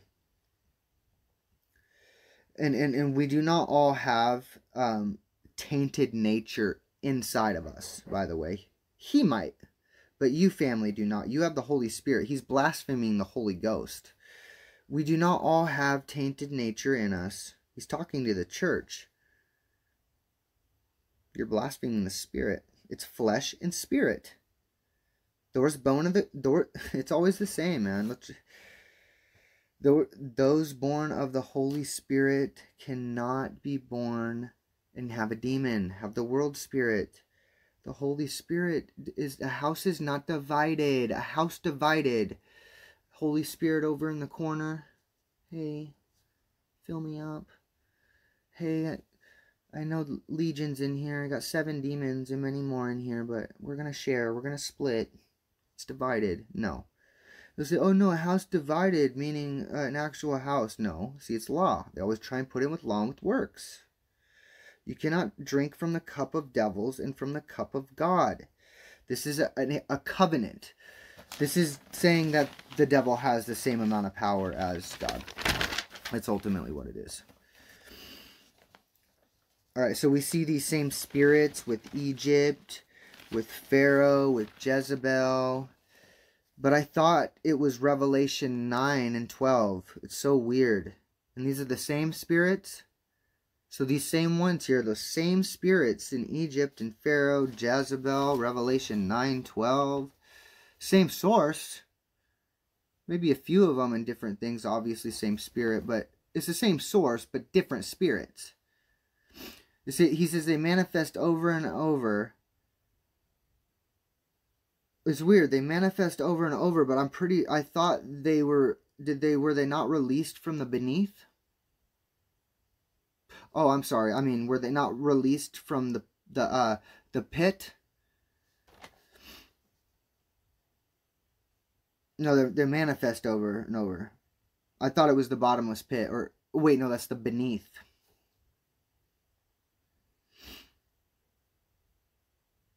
It's a prideful spirit. Proud spirit, spirit of pride. Is it a spirit? See, and this is another thing. Is it spirit or spirits? See, it's confusing. He's an author of confusion, sowing confusion. Putting Satan on the same... Do you see what they do? They tie and twist it and make it so your mind has to try and catch up. Because it's games. This is how they manipulate. And eventually you just accept what they're saying. Because it all starts to sound the same. A proud spirit. Spirit of pride. Spirit or spirits. And it says, he specifically points out homosexuality pride, which, alright. But what about greed? What about idolatry? What about lust? How come just homo specifically? That wouldn't be because when we link the actual, that wouldn't be a personal attack because of, my background and what happened and what usually happens, and also when you leak up the first Polish Jew, I wonder maybe if he's attacking this specifically.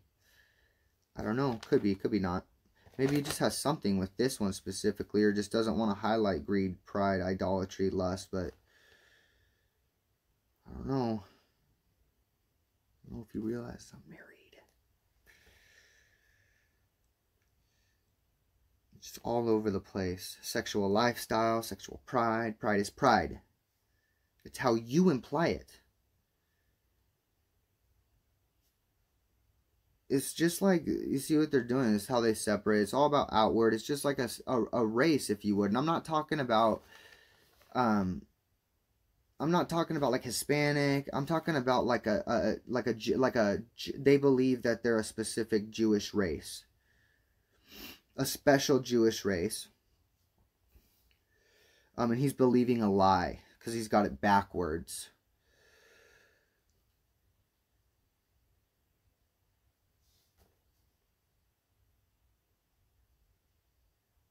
specifically implies the race, specifically says how it's not black.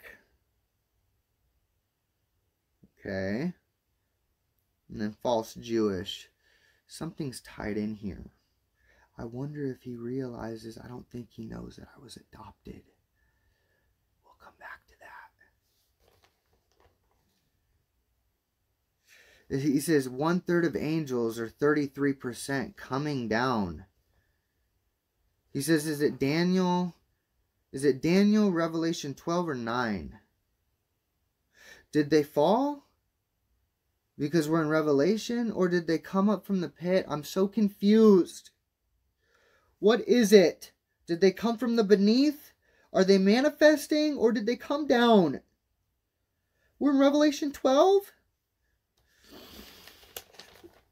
Don't tie in Daniel, too. Don't act like you can look at these Old Testament scriptures and line it up with the New Testament as if a revelation.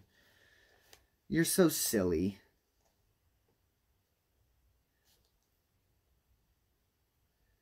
See, it's all started in the garden. Okay?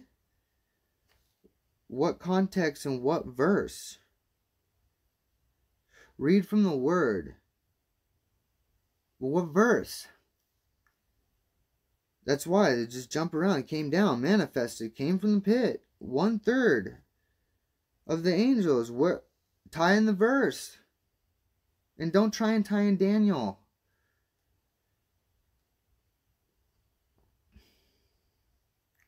And then he says, I think I said it before, but then he says the devil impregnated Mary. So in other words, Satan, Cabal is hidden, esoteric. I think it slipped out on accident. And it wouldn't be it wouldn't be a big deal, guys, obviously, if it wasn't a false gospel. But if the fruit didn't line up with what he's teaching, then it wouldn't be a big deal. But the fruit's all there too. It all lines up. And he always goes back to Eve.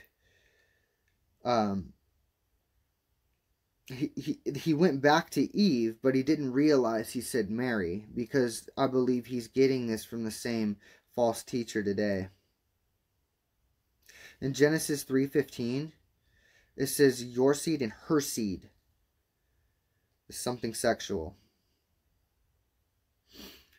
But he's teaching that Satan's as powerful as God. I'm sorry, I kind of went over this again.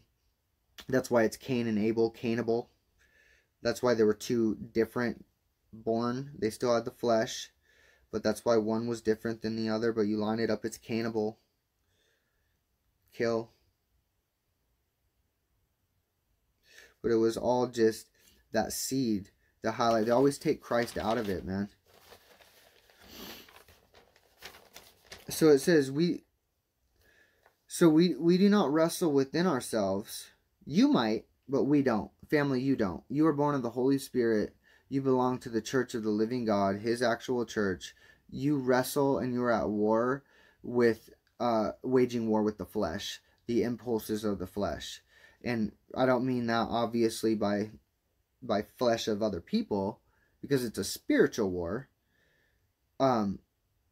But yeah, we don't see how the twist. It's a spiritual war, but you don't wrestle inside yourselves.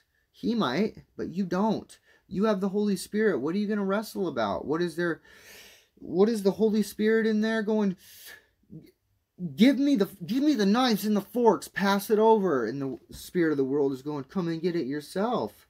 Like, you see how blaspheme and false this is, you know, like, just adding and taking away and twisting, but like, just defiling the glory and the power of this, the same God. They say they cast these demons and they do all these wonderful signs and wonders. It's just confusing, right? Yeah, you don't wrestle with the Holy Spirit. You wrestle with your own flesh. So the Spirit that worked within us in times past is at times trying to make a foothold in our life. But when did we lose the Spirit? If we wrestle with the Spirit that's within ourselves, I'm so confused. This is hard. I'm just kind of being silly, but this can be hard and difficult. So you can see.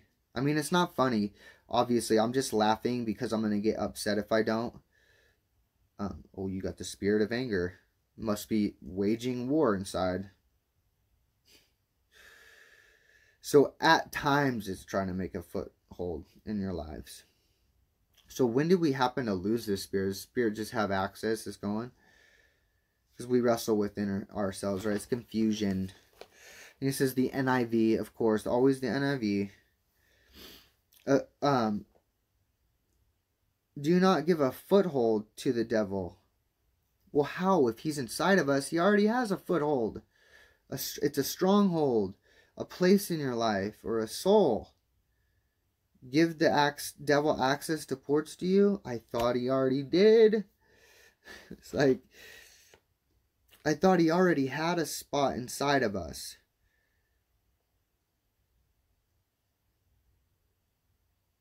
So then the KJV, which I think he actually references. No, he doesn't. Oh, he might, actually.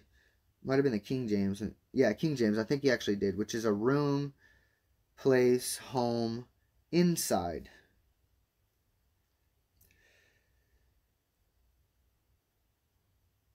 Here, let's go here real quick.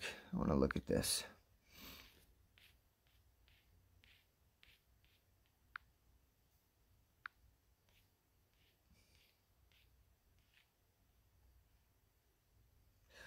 Yeah, a place. Okay, so not a foothold.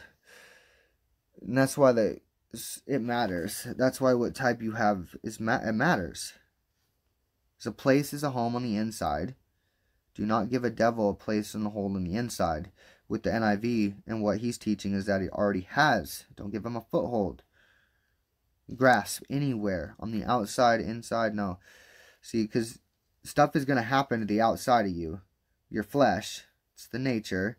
But what they try and do and twist it so that you'll eventually fall away and blame God. And just twist it, but it's the fruit of the Spirit is peace, patience, kindness, self-control. So if you don't have self-control, it's not of the Holy Spirit, but something else. Also, with how they refer it to, they'll refer to lashing out or oh, you know, oh man, if I'm like, man, I was kind of getting angry, they'll say, oh, there you go. There it is. But they're up there, man. They have so much self-control. Remember I told you guys that you can be so angry and keep it cool? It's like if your child, or if you're in the middle of like family, or in the middle of like public, and you have a child that you're learning, you're teaching. You can see him now going to try and twist, oh, he doesn't have discipline on his child because their child, right, is just like, you try and tell him, but we're in public and it's the manners, and you're just like, but obviously it's not like that. But just using that as a reference, and like how people do it, we're like, hey, stop it,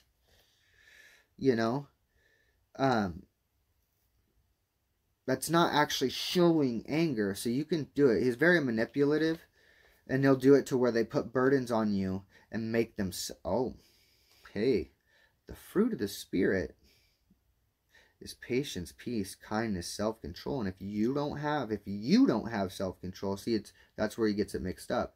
If you don't have self-control, well, you don't. The Spirit does. Because he cannot rightly divide flesh and spirit, law and grace and truth. People run, see what he's doing? People running around, oh man, I'm not saved. I don't have the Holy Spirit. I don't have self-control. And then they get mad, and look at what they do. This is such blasphemy and heresy,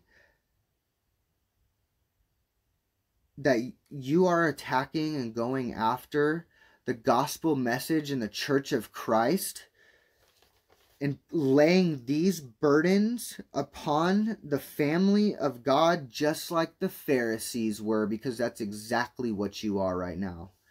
You're a Pharisee. I just pray that you repent and come back. Or don't. If you choose to be an enemy of the living God, and you choose to be an enemy of the family of God, then make that choice. And by, I don't mean by words, I mean we'll see it by fruit. It will line up.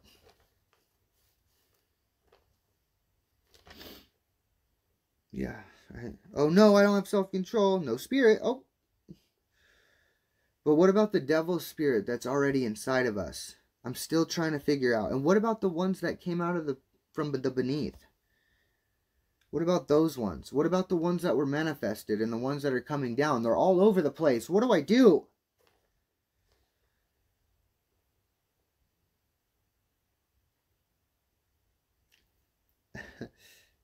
I get it. See how you can just tie, oh, end times. Ooh, better pull anything I can out of Revelation. Tour. It's a tour. It's a big show. It's a big parade. And I don't mean that on the family and on the Church of God and those who are true believers, those who are even teachers of true believers. I'm talking about the one who's controlling it and running it. It's a tour now. It's a tour. Hear ye, hear. Come on in. Stop sowing. Stop preaching the gospel message. I'm going to take this entire time that I had where I could have been praising God, uplifting the church, but instead I'd rather attack God, attack the church, and make a defense about it because someone has pointed out your false teaching, your deceptive, hypocrite lies of heresy, and your Kabbalic, esoteric, hidden knowledge, and you're twisting in your lies because you're a wolf in sheep's clothing that lays burdens on the Church of God. But God sees everything and he knows it all too, so.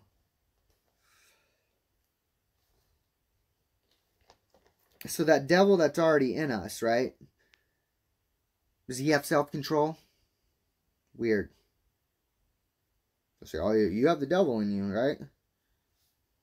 Cut that, right?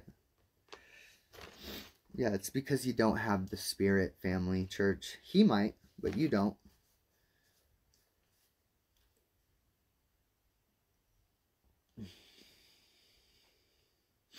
Yeah, he just does not cannot understand scripture, context, to nature, pulls it out. I just don't. He just chooses not to rightly handle a text. Putting it on you. It's what you do. See, it's all about you. You. See, they're standing up there righteous, so righteous. You need to do this, and if you don't do it like this, well, it's because of you. Let's see about that. If the Spirit of the Lord is holy, and you are not living holy, what spirit is that? Well, that would be the fleshly nature. I'm holy, so be holy. It's just about works. Oh, if you're not living holy, no spirit. What spirit is that? It's always about works. They're so self-righteous, sitting up there glowing in the dark. Don't lie. So perfect, so holy on the inside, on the outside. Spirits manifesting in Revelation 9. We'll go to 18. Spirits coming from the beneath. And the Spirit's inside of you, but man, he is just sitting there. He is so good, man. Holding up his sword, his shield. We need to be like that, right? Yeah, it's about works. It's the same thing as, a bad tree cannot bear bad fruit. So if you bear bad fruit, you're going to cut it down. You're right, you can't. That's why it's the Holy Spirit. That's why the flesh dies. It's because you're slowing down and you don't understand. What you have contradicts everything. He's so holy and righteous, so self-control, right? A dream conqueror, a frequency turner, has muscles for his armor. Well, the fruit and the words contradict everything, so you can believe whatever you want. Here, let's go to Galatians chapter 5, verses 16 and 17.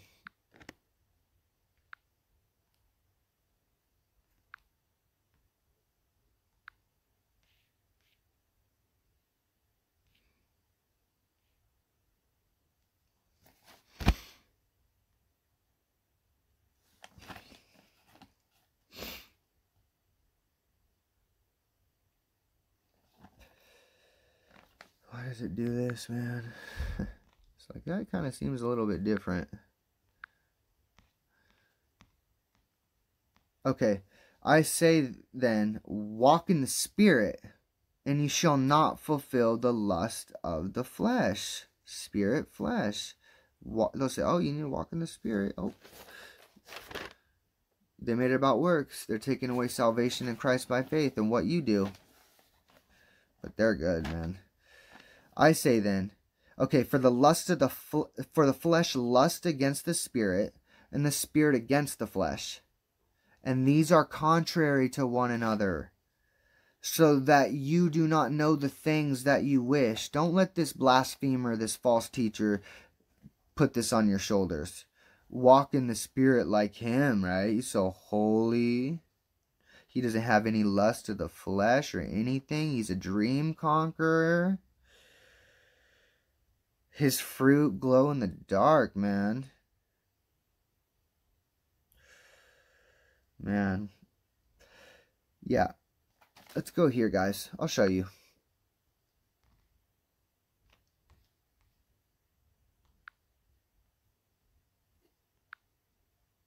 There is therefore now no condemnation in those who are in Christ Jesus, who do not walk according to the flesh, but according to the Spirit.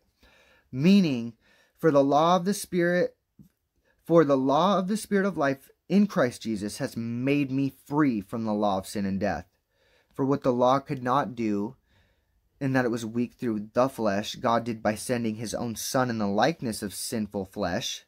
It's the nature, on account of sin. He condemned sin in the flesh. So don't set your mind on things of the flesh. So there's no condemnation anymore.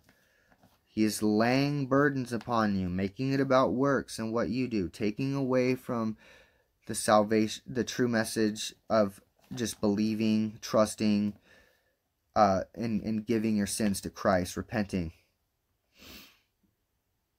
So, if you're not walking holy, and you're not walking in the patterns of life, then you're walking in a different energy. It's not the energy of the Lord. What verse is this? This is works. Don't mess up. God's up. Don't you mess up. Up there, up. Don't you mess up. But you need to be holy like he is. Perfect in all his ways. There's only one that was perfect in all his ways. That's Christ. You're not Christ. Christ is inside of you.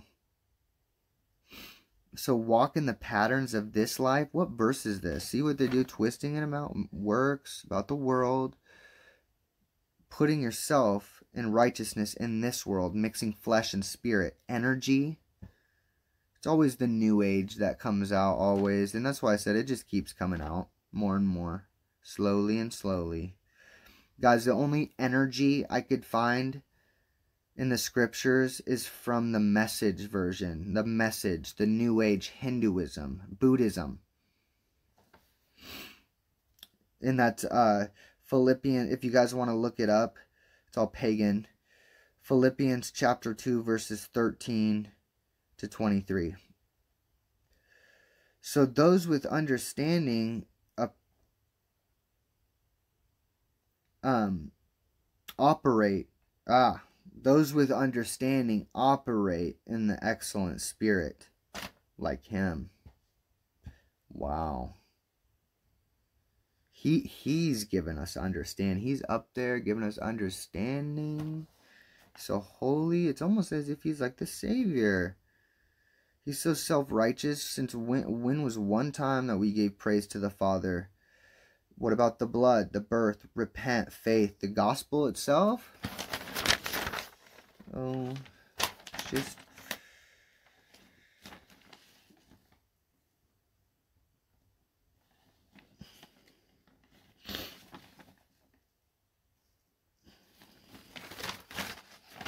Hold up. I think I might have missed a page.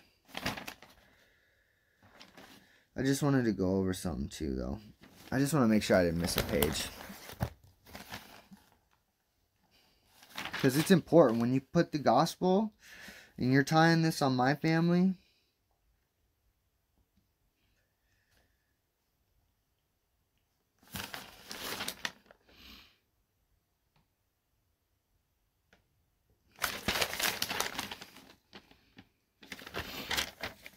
Yeah, okay.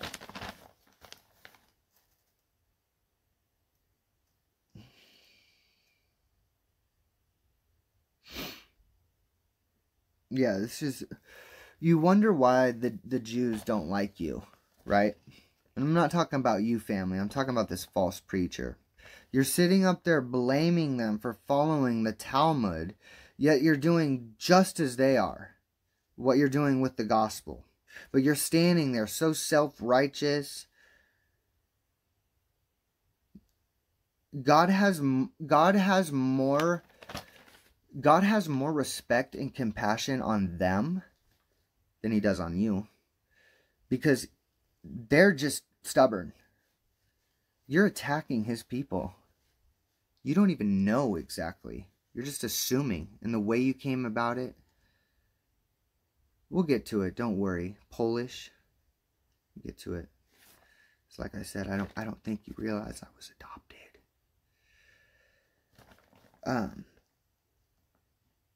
But how about, how about you show them some love? You think they're so stupid? That's why they laugh at you. Look at you. Oh, I'm so holy. There's no change. You're nothing but you look just like the world to them. Because it's the fruit. They know this is God's people. You treat them like they're stupid. He has more compassion and more respect and patience for them because they're just stubborn. You at least know the truth, but look at what you're doing.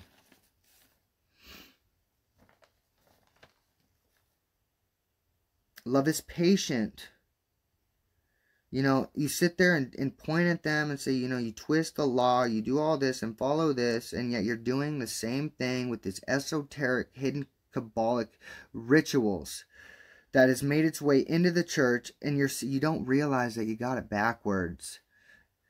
The same spirit that is going about that, of what you're condemning, is the same spirit that you're following. You're being deceived. That's why he says he thinks he has some sort of special bloodline.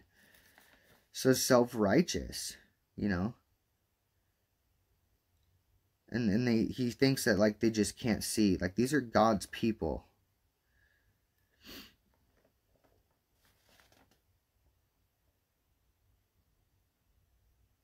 And I'm not talking, church, I'm not talking about you. I'm not talking about the others that go out there. I love the others. I've watched. They're good brothers, man. They go out there. Right on. I'm talking about you. I'm talking about you as a leader. And why they don't like you and why they don't respect you. Look at you. Look at your fruit. So there's a seed of unrighteousness that comes from the devil. See where this is going. It's the burden. So self-righteous. So we see that there's a seed of unrighteousness.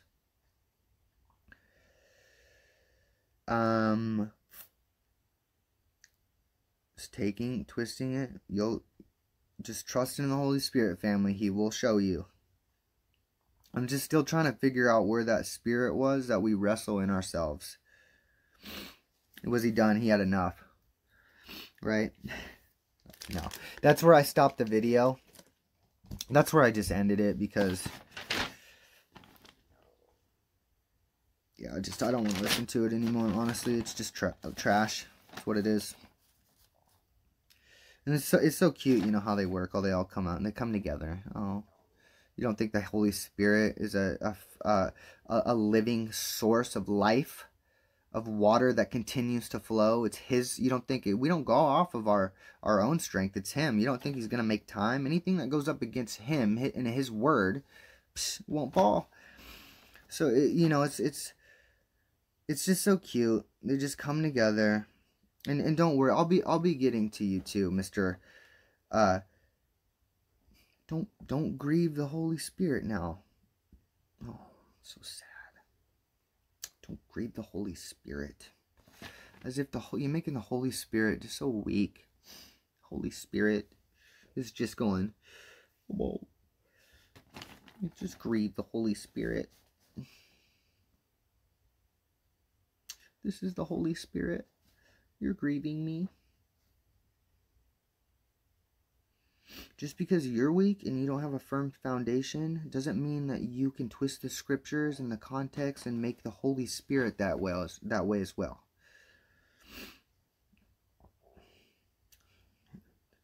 Please don't be mean. Please don't be mean. Please don't be mean. Don't lead people away from God and ruin their faith and twist the scriptures. And twist the message of the gospel. Don't grieve. Always make it about works. Always the same thing. What you do. It's on you. Right? Oh, you make God sad. He knows. You're grieving the Holy Spirit. They know all the emotions of the Holy Spirit. Just because they're weak doesn't mean the Holy Spirit is. But they know. They know. You hurt me. You're grieving the Holy Spirit. You. Always putting burdens on others. Always making it about works. And, you know, since you twist it and say, since you're...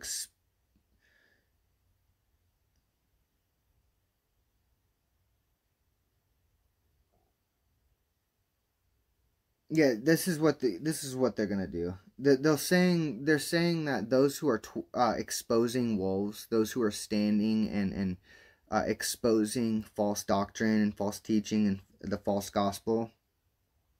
Well, you're grieving the Holy Spirit. No, don't do that. Yeah, because they don't want to be pointed out. You're grieving the Spirit with your anger and with your talk and yeah, it's always out of works, always out of context. It's like Ephesians chapter 4 verse 26.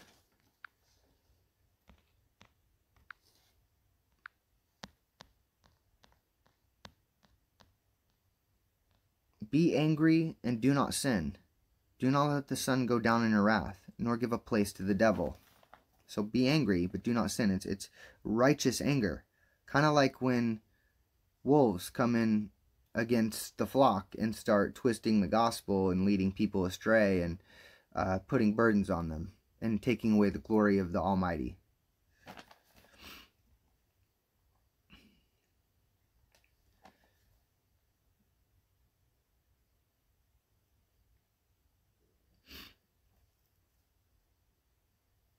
So honestly too, it's be angry and do not sin. So, but what they're doing is making it context out of works, but in reality, because it's not what goes into a man's mouth that defiles him, but what comes out, and it's a more abundant. You know, by more abundant of what keeps coming out, their tongue. So honestly, it's by destruction, the corrupt. The Greek definition for corrupt, which is what they're going to try and twist it into, works means destruction, which is the devil. He came to steal, kill, and destroy. So by the words, because it's the only thing the devil has is the gospel, and he can twist it, and in doing so, he's twisting the word of God, and he can do so by laying burdens on people. And this is what they're doing. Always making it about works. And it's the words of death, right? Kind of like the false gospel and kind of like the false teachers. Stop leading them away. Stop twisting the gospel. Stop taking the glory away from my Lord Jesus Christ and putting burdens on the church. And then won't grieve the Holy Spirit. He's close with the Holy Spirit. So, okay.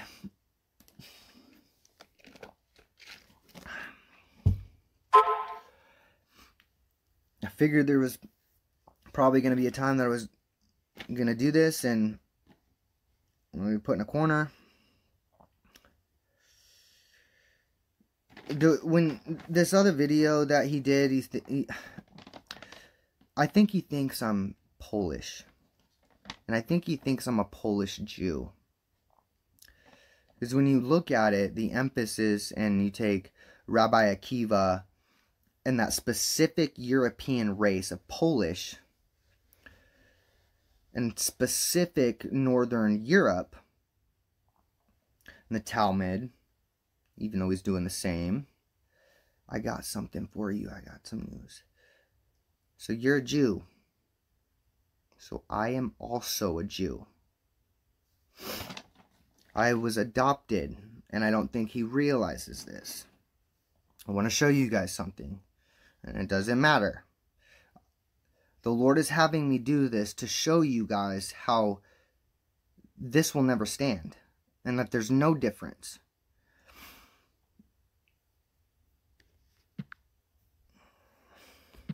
Alright, so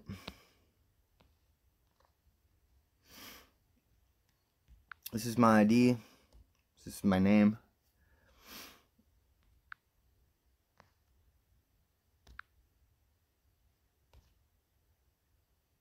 This is my birth name. Because I was adopted at a very young age. And this is my original name, Constantino. Because I'm Turkish, Romanian, with a little bit of Spanish, Latino, and obviously some white. So let's do some. I have my actual too. I have my actual like DNA, but I'm just gonna show you guys how this links because I think he thinks I'm a Polish Jew. But Constantino was my birth name. This is my biological father. The Lord just used him, put two people together. And that's another thing. Sometimes, guys, the Lord is the one that creates life. And sometimes he will put two people together to make a specific life. So yeah, this is my name. This is my birth name. My birth father. Not my father.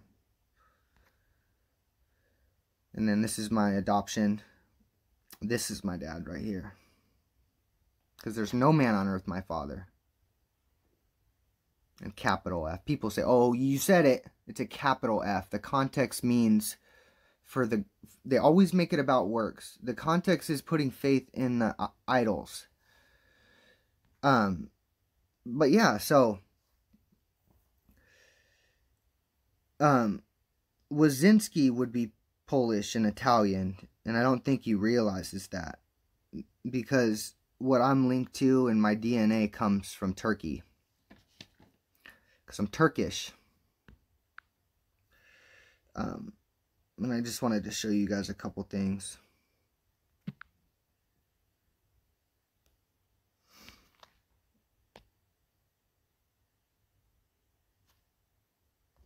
So I think I got...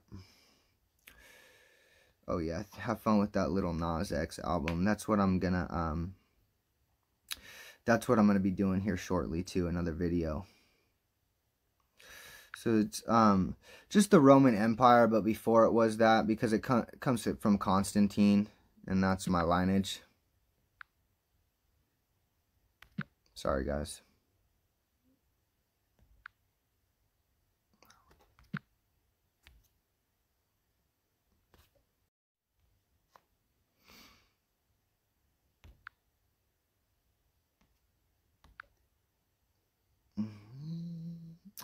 Sorry, guys. Not quite. Sorry, not quite yet, guys. Soon. Okay, sorry. Just kind of getting organized here real quick. Should have been a little bit more prepared. I apologize. Alright, so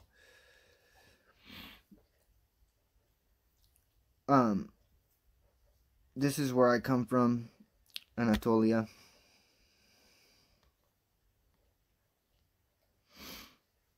Just wanted to kind of link it and kind of show you guys. I apologize. Sometimes this app, I still haven't gotten a new app. I just haven't gone through with it. Sometimes it cuts, but yeah, let me go here actually real quick.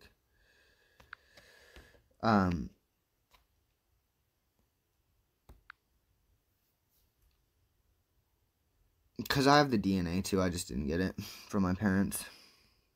They're the ones who have it somewhere. When I was adopted, I just didn't even.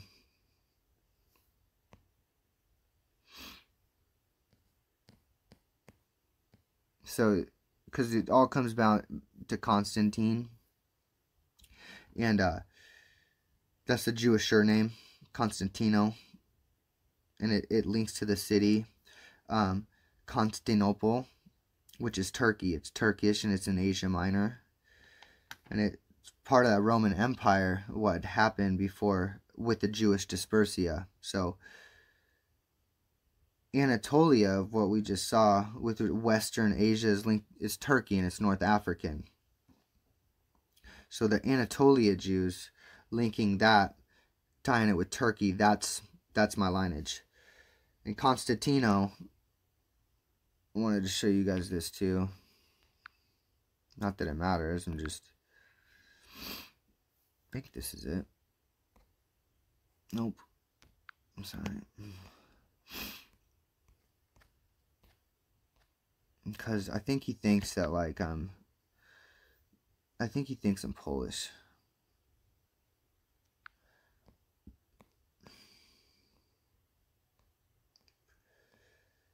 Oh, okay, yeah, let me show you guys this real quick, too. I should have kind of edited it, but this is just to show you guys, too. I apologize, it's just really late. It's not, it doesn't matter. I'm just showing the hypocrisy of it. So this is just line it up, Robert Anthony Constantino. My name's Anthony, obviously. Oops. Sorry, guys. But let me just go and I'll show you. I think I kind of put it here too. Just so Robert A. Right here, down here at the bottom. Father's name, Robert A. Constantino. This is him.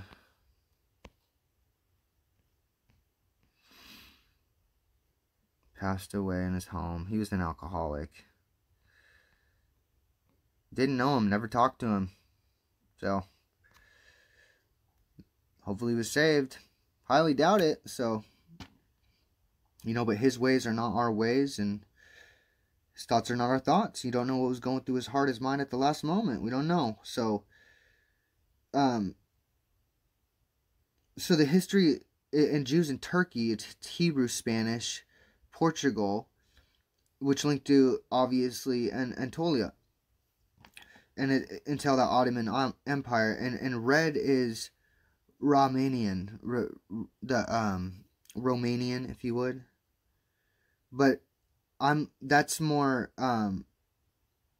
southeast. I'm more southeastern Europe. So if you want to even tie my Jewish line into Europe, it's only southeast. It's not north. So I think that's why he's getting the red hair mixed up. So I'm a Sephardi Jew, a Spanish Jew.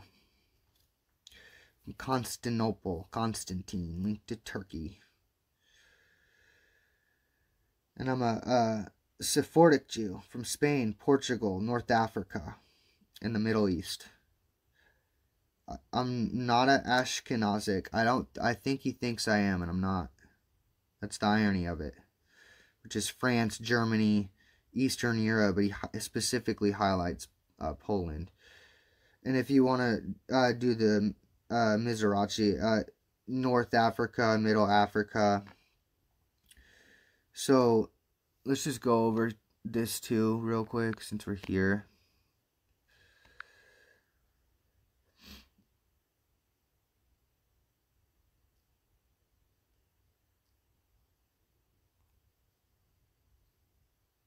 No, it's not it. It's just the Jewish diaspora or exile.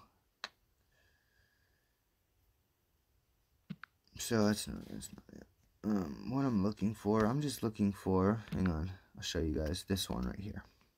Sorry, it's just really late. Thank you for bearing with me, guys. Especially when this doesn't even matter. Right here. So, the origin, Constantine. But when you go down here to where it's actually spelled, I'll show you guys right here. You can link it up too. It's Constantino under Italian. There's links to the Italian. Let me find it. Constantino under Portuguese. Constantino under Spanish. That's what it is. And that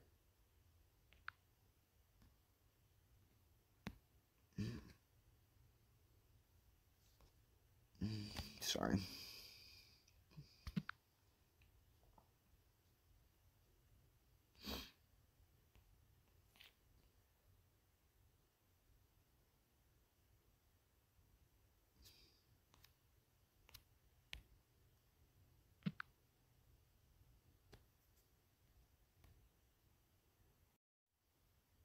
Oh yeah, okay, so here, right here. So Constantino, Greek, Portuguese, Spanish, also Italian. So this is me.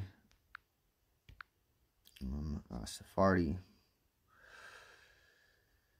Spain and Portugal. West Asia, North Africa.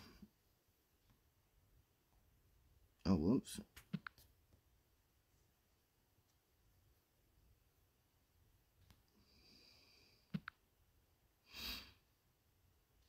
Real quick, let me go here. I wanted to go here too. I had something else. I think it's like all the same, but oh yeah, okay. Okay, so I'm not Ashkenazic, descendants from France, Germany, and Eastern Europe. I'm Sephardic. And also too, it's not, I'm not an Ashkenazi, Nazi Jewish. It's German, speaking Polish. It's false. It's not a Turk from Kazakhstan. That's not what it is. I'm a Sephardi Jew from Anatolia, which is Turkey, linked to Turkey, all from Constantine. So let me see here, because I wanted to show you guys this too, actually, because this shows you too actually where it directly links to my DNA, where it comes from. Obviously, what you're seeing, but I think this is pretty cool too. I mean, obviously not the city, but just where it's at.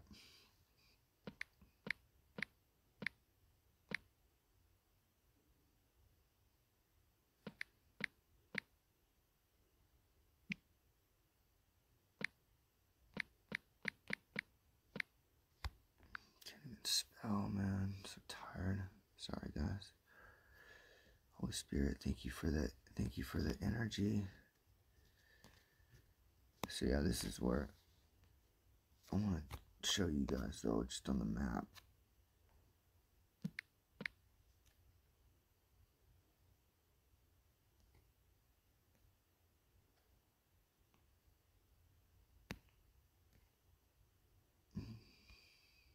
Sorry. Just trying to find it, so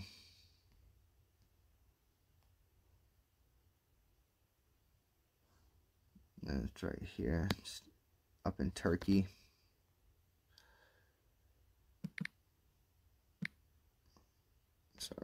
Sorry guys.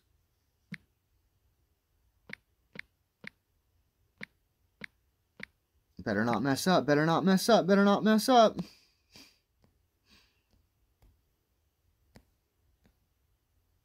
Oh, you know what? Hold up. Yep. Okay. So right there. Right in Turkey.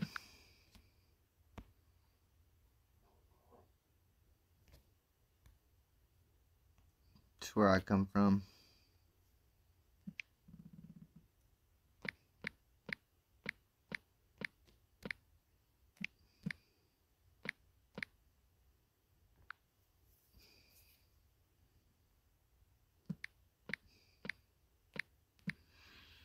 Just the closest to it right here. So right on the Asian side. Here in Turkey. Which actually, let me see.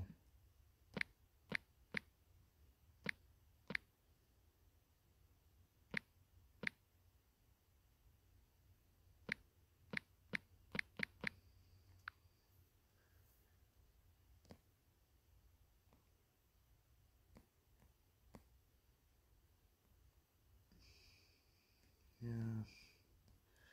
I'm just trying to see if there's like more of a... I like that one down there, kind of, but it's just, I don't know why it's not.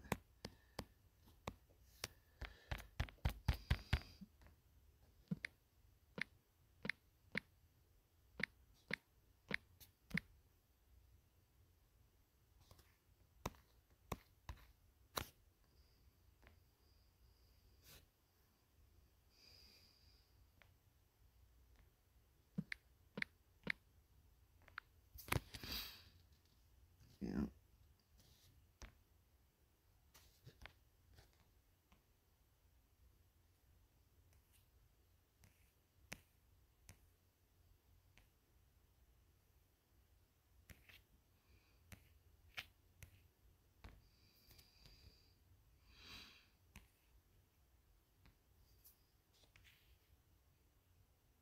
Oh, that's about it, huh?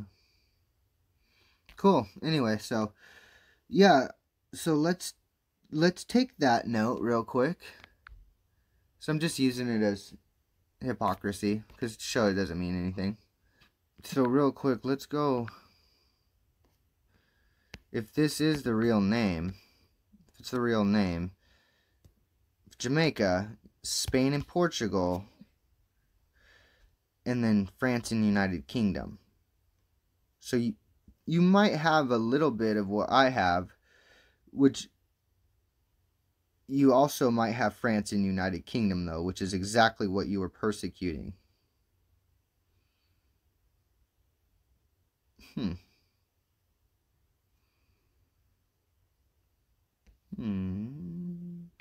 So if that is truly it,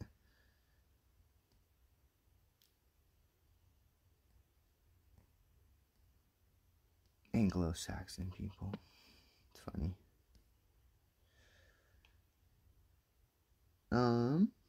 Real quick, hang on, sorry guys. So you see, oh yeah, that was the other one right here. The other one that I wanted to show you guys. I don't know why I clicked off. I'm sorry. Spain, Portugal. But I think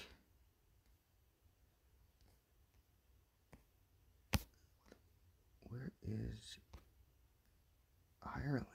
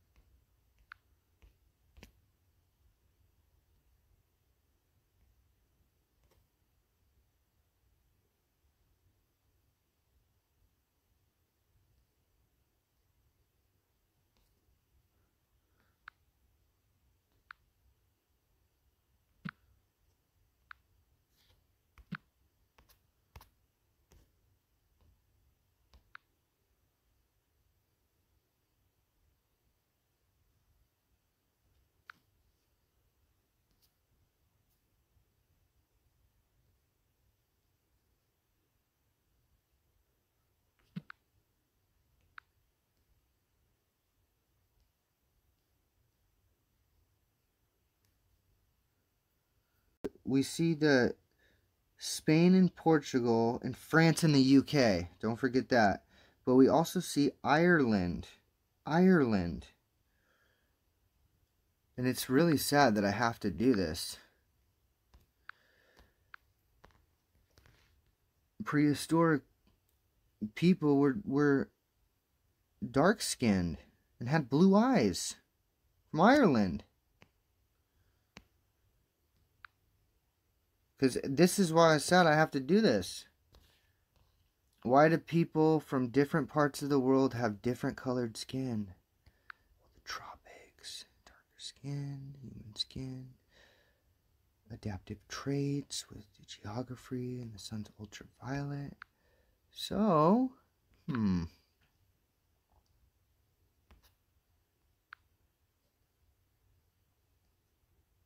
think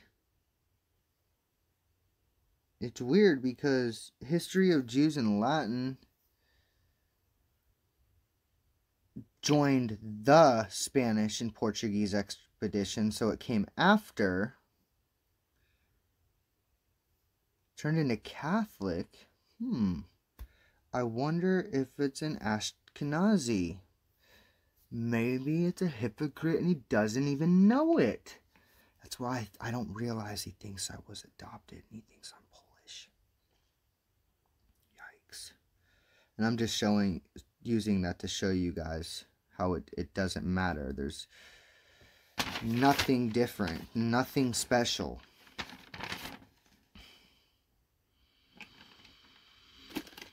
All right.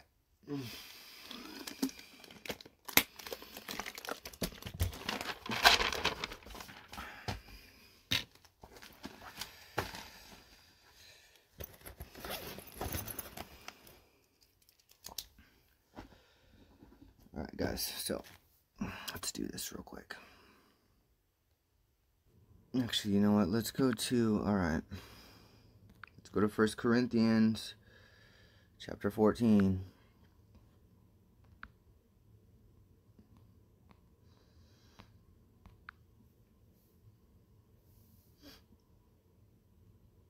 Okay, so pursue love and desire spiritual gifts, but especially that you may prophesy. The devil's trying to make it to where I don't have the word. Not gonna happen. Okay. For he who speaks in a tongue does not speak to men but to God, for no one understands him. However, in the Spirit he speaks mysteries. Let's go to verse 5 and 6. For I wish you all spoke with tongues, but even more that you prophesied. For he who prophesies is greater than he who speaks in tongues, unless indeed he interprets, that the church may receive edification. So we see that tongues can be allowed if he interprets it. So the church can receive edification. So verses 12 and 13. Even so you, since you are zealous for spiritual gifts, let it be for edification of the church that you seek to excel.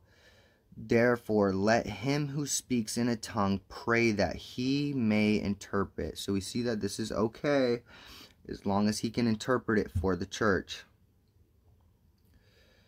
All right, 22.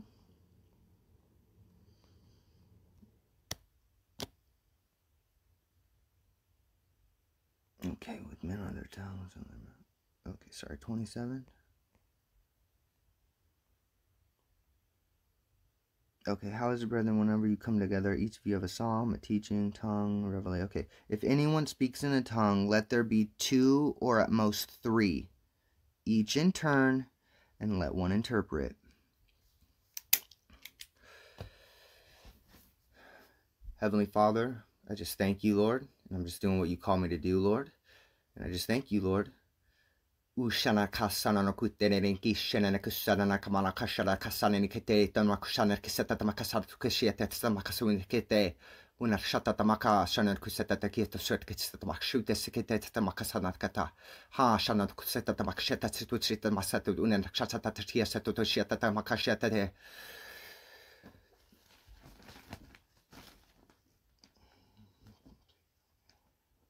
Interpret, Lord.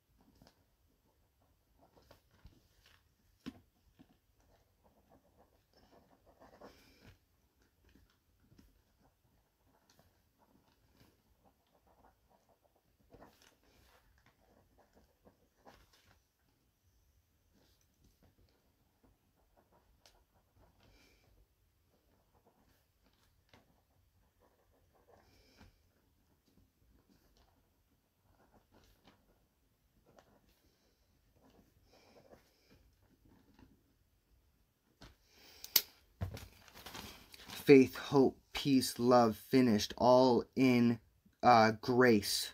For his sheep are his own. I know my sheep, and my sheep know me, and they follow my voice. All at once, as you know, I'm with you. For the Father is amongst his people. Know that peace. Know that he is with us, watching, giving peace, assurance, love. Children of the Most High God of Israel. Thank you, Lord.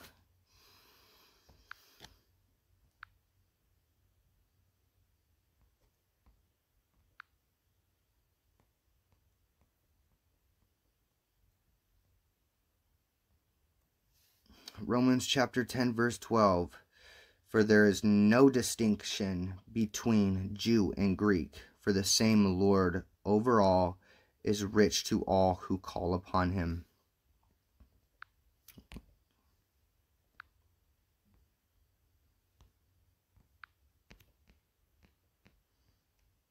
For I am not ashamed of the gospel of Jesus Christ, for it is the power of Jesus. I am not ashamed of the gospel of Christ, for it is the power of God to salvation for everyone who believes, first for the Jew and also for the Greek. No difference. So, yeah, don't let them put burdens on you. Don't let them twist the scriptures.